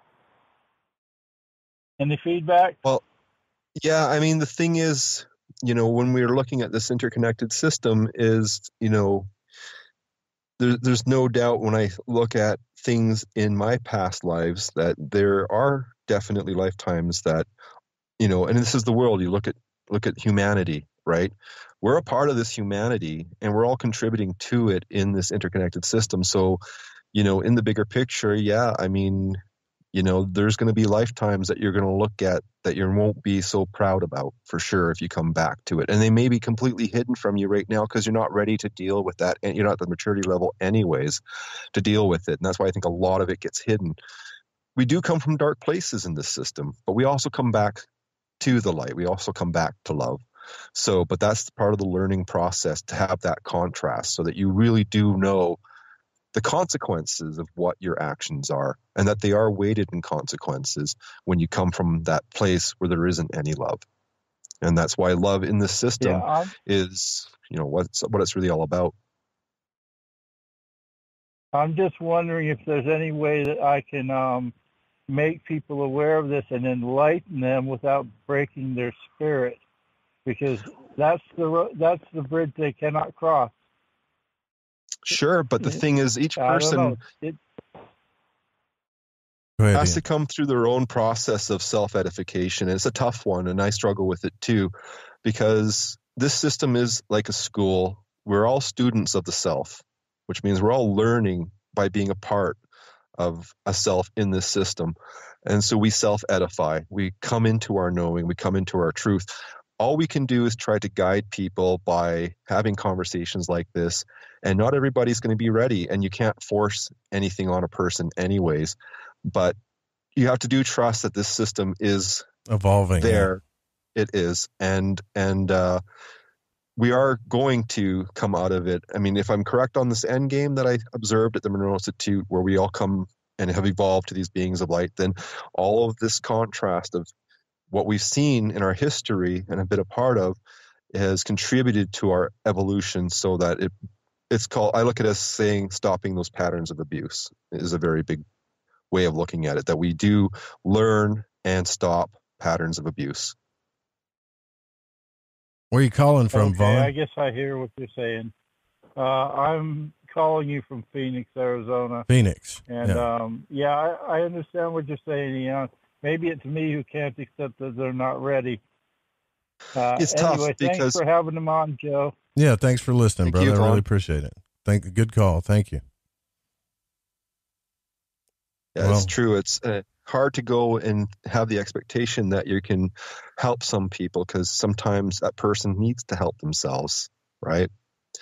And no matter what you say, if they're not ready, they may not ever come to accepting that. But that's fine. We talked about this last week too, but kind of from the other side of it, Ian, where Carl Jung speaks about the shadow, and Jordan Peterson's went on about this as well, where we'd like to point our fingers and say, look at that murderer and rapist, and look how mean or negative that person is. We would never do that. I would never do that. Well, the truth of the matter is you're actually pointing at something that you don't like about yourself, and that you would, in fact, do that. When my cousin was in prison, I used to go to visit my cousin in prison twice, twice a month. And he's not the kind of guy that you would ever think would have been locked up, but he got caught in the wrong time, wrong circumstance, and there he was. And you talk to a lot of people that end up in prison that have done things, bad things. If you sit down and you listen to the whole story, you can see that sometimes they were crimes of passion. Sometimes they were, you know what I mean? The circumstances were there. What I mean is tomorrow, you could point your finger at somebody and say, I would never murder a person. Tomorrow, when you wake up, if the circumstances are just right, you might actually get to see if you would murder somebody. You might actually get tempted with that. You might do it, even though it's not in your nature, because we all have that shadow inside of us that's capable of these things until it's gone, I believe. Yeah, well, the thing with that too, we can go back to me shooting a bird as an example of maybe the shadow self at work there. But of course, when you go through that empathy and have a connection to something bigger than yourself, it can definitely cure you of, because I can tell you this much, for me in my lifetime, I have no intentions of ever hurting anybody, because it hurts me. Even when I break a heart I'm in love with somebody and we split up and I've hurt them, I feel that hurt and I feel really terrible about it. And that's honestly a tough thing for me. I don't like hurting anything. I don't even like stepping on bugs. And it's dodge animals like I do when they come out on the road. You better believe it. Yeah, absolutely. Dodging frogs. I try to minimize my load on the system, is what I call it. I don't want to put a lot of load on it. I don't want to hurt it, because I do love this world. I think we're amazing. People are amazing. We're amazing beings. We're a miracle that we exist at all. So I don't want to take that for granted in myself or in other people. But that doesn't mean everybody shares that same perspective and opinion. So I could go out in the street and sure, I've been assaulted before, and I meet people that are very rude and not nice, but that's humans. I mean, you get used to it, right? But you'll meet nice people, you'll meet amazing people, and so I don't really let it get to me. But for sure, we're all vulnerable. Look at John Lennon. He was passing off some real nice, kind messages to people, and what happened to him, right? Yeah, what a terrible fate. All it takes is bumping into that one wrong person, and you just don't know. And it's sad that they make that choice to hurt somebody else, but they don't know. They don't know what they're doing. It's like Jesus said, Father, they don't know what they're doing. It's so true. That is such a big truth. People really don't know the damage they're causing. And it will come back to them, that they'll have to reconcile it. And like I said, I've seen it in the system. What you do to others, you do to yourself. That's a big truth, and it should be written somewhere. That's if you're a spiritualist, like you've probably read Conversations with God, most people have, where Neil Donald Walsh claims he talked to God, and it's a pretty profound book, the first one. It's funny though, what he says is about martyrs like Jesus or John Lennon or these type of people. He said, Neil asked God, he said, so why do we do this? He said, well, it's a funny thing that you do as humans. First, you don't want to accept the change or the evolution, and you point your finger at them and you say it's them that has the problem, not us. And then once they see that, that they're going to keep talking their truth, like John Lennon or JFK or whoever, then we get mad. We become angry and we kill them. And then once we see that they die and they're not afraid of death, then we make heroes out of them. We love them afterwards, or even make religions out of them. And it's a cycle that we keep perpetuating. And for massive evolution to happen, we need people that come down here every now and then to just change the game, and they know they're going to die for it, But like I said, when you see the bigger picture, there's really no true death. There's the shedding of one pattern of experience to the next. So, I'm very confident, having gone through what I've gone through my epiphanies and my experiences and coming from another lifetime. All it's done is just taught me, the value of life and the value of us. So, if somebody wants to shoot me for caring and being kind and compassionate and loving, well, that's okay. I don't think we're going to do that anymore, though. I think we've passed that. I hope so. It's very rational to go and hurt people that are, trying to care and trying to make the world better for their family and their friends' family. And we do, as a community, do pull together. I mean, everything. It's just some people unfortunately are very lost, and I see where it comes from. A lot of belief in evil, belief in dark things can take you on a dark path. And, I don't court the shadow self. I know better. I don't go out there and chase. Like, I've had lessons like, don't be a victim of your desire. It was an inner, very powerful lesson for me. Yeah. It took me a long time to understand what that meant, and that's the consequences, right? Understanding the weight of consequences in this system is very real. It's not something to play in.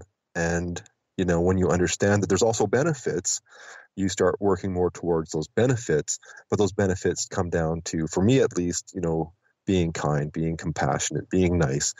But again, I'm just, like I said, an average Joe that works a job, has a family. I don't really make that much of a big impact in the world that way. But they teach that in Freemasonry too. Actually, that desire is the one thing that you need to master. Right, because desire only begets more desire. It can be nasty. At least it can lead you down one hell of a dark road. Yeah, right. But here's the kicker, right? You say we're all going to evolve into these life beings. I got one for you, or light beings. Excuse me. What about somebody say like Hitler? You telling me that he's going to end up as a light being after he's done what he's done? Could take him a million lifetimes of reconciliation. Like, I don't know the full scope of how bad it gets when you do these terrible things to others. And I just know from glimpses that, I've seen how in myself from certain lifetimes that it did definitely flip roles, but there's a lot of information there. I still have a lot of work to do to try to come into a bigger picture. I mean, everything we do is parsing data in little chunks, right? Everything gets serialized into time. So it takes time to crawl and dig and climb out of the mires of belief into knowledge. I mean, I think it's a constant process while you're here to evolve. It's not easy. It takes work and discipline. And sometimes I just get caught up in the whole, 9 to 5 thing. That's a big problem that I get too. It's like, oh my God, I got to work today. I got to do the grind, and that's like it is for a lot of us. It's just an enduring experience. But like I said, I get to close my eyes and go on adventures that I enjoy that, I feel pretty spoiled with the dreaming stuff for sure. I look at that as my playground, and there I can literally have anything I ever want to have. I mean, you look at how I can do genre-specific lucid dreaming, and I could be in the world of Star Wars or recreate, ice cream. You told me last time you wanted to taste a certain ice cream, and you created that dream so you could taste it. Yeah, I mean, it's kind of cool because before I could taste in dreams, I remember the first time I actually tasted something in a dream was actually hot chocolate. And I was thrilled because it was the first time I actually managed to get that sense working in the dream state, and it tasted amazing. It was hot. And so the rewards, the intrinsic rewards of developing and improving the atrophy that we have with perception, it's just been super rewarding. And a lot of times when I dream, I make a time in the dream just to observe and admire the dream, and I put that in my journals as well. Like, I try not to let the drama of the dream get me either. And, but what can you do? It's just a ongoing process that we're all part of. I don't think we're ever going to see a true end to, because that immutable self, like that's the one thing that I've learned about all these different lifetimes, is that in that there's this immutable self, the true you, the part of you that is that eternal or absolute self, that can take on all these different roles, but always have a sense of your own identity as self. I mean, it's a complicated thing to explain, but it's the one thing that doesn't change amongst the lifetimes. There is a persistent self that's there. So I call it the immutable self. It's my term for it. Gotcha. All right. Going back to the chat here, going to hit up a few more questions. What about meeting other people in dreams? Now, you told us last time that you did this, if I'm correct, right? Yep, Didn't you could actually pull this off? Yeah, well, it's tough to do because, again, we're fairly dream illiterate. So it takes a lot. It takes that other person having memory when they wake up. A lot of people don't. Most people don't. But I find people that are more prone to remembering their dreams tend to open that opportunity. I know I have it on my website where I have one where I captured an example of a shared dream. But again, for me, I see that as a bigger picture kind of evolutionary process for all of us. But again, we're not going to get there if people, that's impossible, or that can never happen, or never try, right? It's in the doing of these things that we seem to find the results. But I've shared dreams with people where they've remembered, and like I said, why the validation comes is because they can remember parts of the conversation.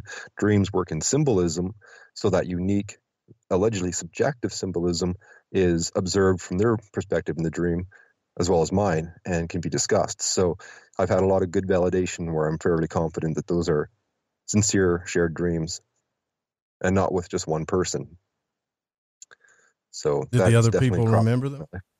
Yeah, because they remembered. And that's the only reason why. There's times where I've had information about people. They didn't remember. They told me in a dream.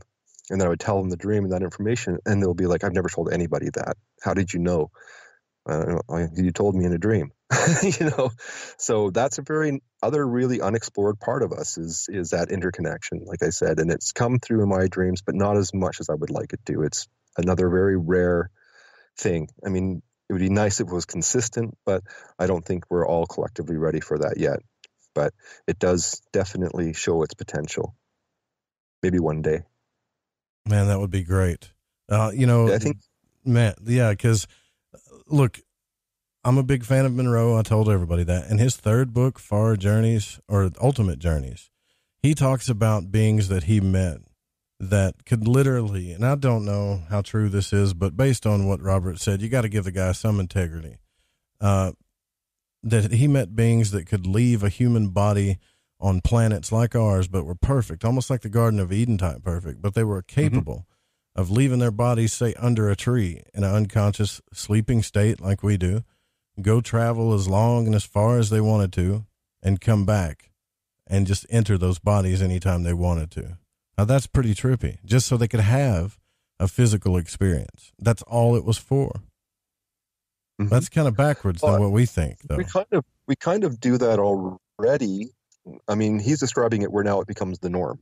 Right? That's right. Yeah, people understood that they were spiritual, non-physical beings, and that it was backwards, where the human body was used as almost like a dream state or a fantasy getaway. That's pretty trippy. He also talked about how he could enter into his other lives, like a parallel life, where he would re-enter himself a different way, and he would end up living out a life with another family and stuff, and that he could escape that too. And it really gets just perplexing after a while, but it's fascinating stuff. Well, I know for myself, I mean, when I've had dreams where I'm not, because you can definitely step out of your personality and your ego and your identity as what you are right now and become other characters in your dream. You don't have to dream as yourself. And I've done that as well. I have talked to people that have contacted me over the years to say things like, I got dream locked and I was in a dream that lasted an entire lifetime. I get this guy that's been parked behind me now. Parked here, you just beams on. That's funny. He's probably wondering what I'm doing, but whatever. Just stick your head out the window and tell him you're on a radio show. You ain't moving. That's what you ought to do. Are you really going to do that? No. That would be good radio. Kind of curious. All right, so I keep having this dream that I'm on a golf course, man, and I'm telling you, it's like I know that sounds crazy, but it's like a cosmic golf course that I end up going to. This place, I am very familiar with the people there, the people that are playing golf. It's almost like a heavenly golf course. I don't know why it's a golf course, by the way. I like golf, but not that much. But yet I end up back there several times. I've even caught myself before waking up kind of descending, so to speak, from this place. And there are characters and faces of people that I know who they are. They feel like more familiar than you and I feel right now. But I've never seen them in this life. And this is something that has been recurring to me over and over again. And no matter how many times I try to recall it, that's all I get. Played golf for a little bit, couldn't find this or that. Saw this guy, he looks like this, don't remember what his name is, but I know him. And it's happened to me several times. What do you think? I encountered that as well. Actually, my recent dream journal entry, which is a video, I actually talk about that because I bumped into a person that I was driving in a truck with, and I didn't recognize that person from my waking life, but I recognized him from other dreams in my dream life. And it's an interesting thing about how our memory inverts, because we completely forget in a dream that we're even in this body. It's kind of funny. Like when you're in that dream, you're not thinking about yourself on the bed. You're really immersed in that experience, but you're also having memories there that are relative to that dream experience, because there can be persistent dream states, right? I've had I know people that work exclusively with persistent dreaming, meaning they're always going back to the same kind of world or dream world that they've been working with, right? So, but the thing with memory is when you leave that place and you come back here, now you're focused on here because this is what's relative to you right now. All that over there is kind of set aside. And that's that interesting way our memories invert and get into amnesic states. We seem to get really caught in the focus of the now and this present moment. And that's why I'm saying breaking immersion along the way is really useful to start seeing that you're this larger entity, that you're this dreamer, getting to know your dreaming self is a huge thing. That you have this ability to think in reality, that you can create dream reality just by thinking about it. It's pretty darn amazing. And we all do it, but we don't look at it that way. Yeah, man, that's trippy. Well, look, we got to roll out of here, man. This has been one hell of a show.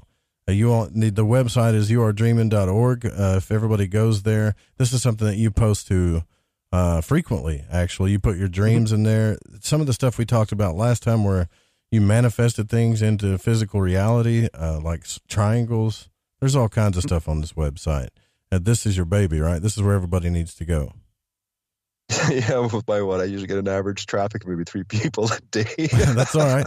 Everybody needs to go check it out, though. And see, that's the thing, man. It's I find this stuff all the time, actually, really good stuff that's not being utilized the way it should be. Your website's one of those places. So hopefully it'll get more traffic, man. You know, more traffic than you're experiencing right now on the street. I don't worry about it. My whole thing is I don't make everything about me, for sure. And if people find a value in it, then that's wonderful. Because anything I can do to help you, Joe, and help your listeners, that's what I'm about. I'm about people helping people, you know, where we come into this genuine honesty that, hey, you know, we're all in this together, man. We're all rocking this boat. So let's just do the best we can to get to the best knowledge and get to the best truth so that we can step forward. You know, I'm all about that. Well said, sir. Ian Wilson was our guest tonight. The website, youaredreaming.org. Go check it out. Hit him up. Let him know what you think. You could probably ask him some questions there as well. We've got to roll out of here. The Secret Teachings with Ryan Gable is up next. We did manage to get way up there on TalkStream Live tonight, so I know this was a good show. Don't forget that this show was produced by the Fringe FM. Please don't copy it, especially on YouTube, without written permission. Music was by Chronox, guitar by Bundy. Special shout out to our producer, Pacho, Patrick Newland, and Don, Dennis, all of you guys in the chat room, the Void Walkers in there, Eric Markham, Program Director, Jeremy Scott. See you guys tomorrow night, same time, same channel, right here on the Fringe FM. Good night.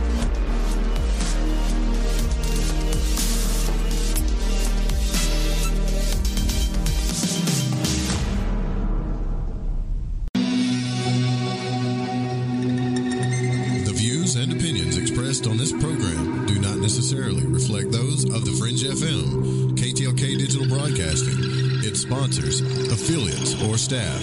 Listener discretion is advised.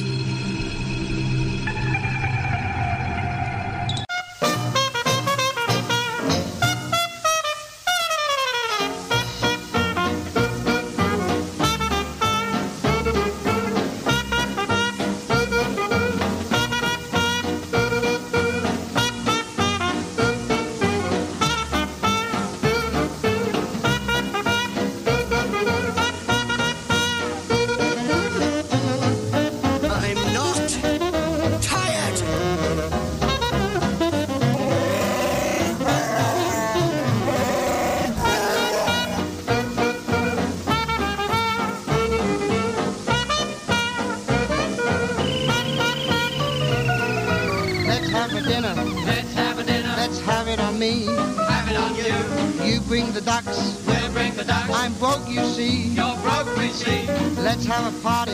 Let's have a party. Let's have some fun. Let's have some fun. You bring the hot dogs. We'll bring the hot dogs. I'll bring the buns.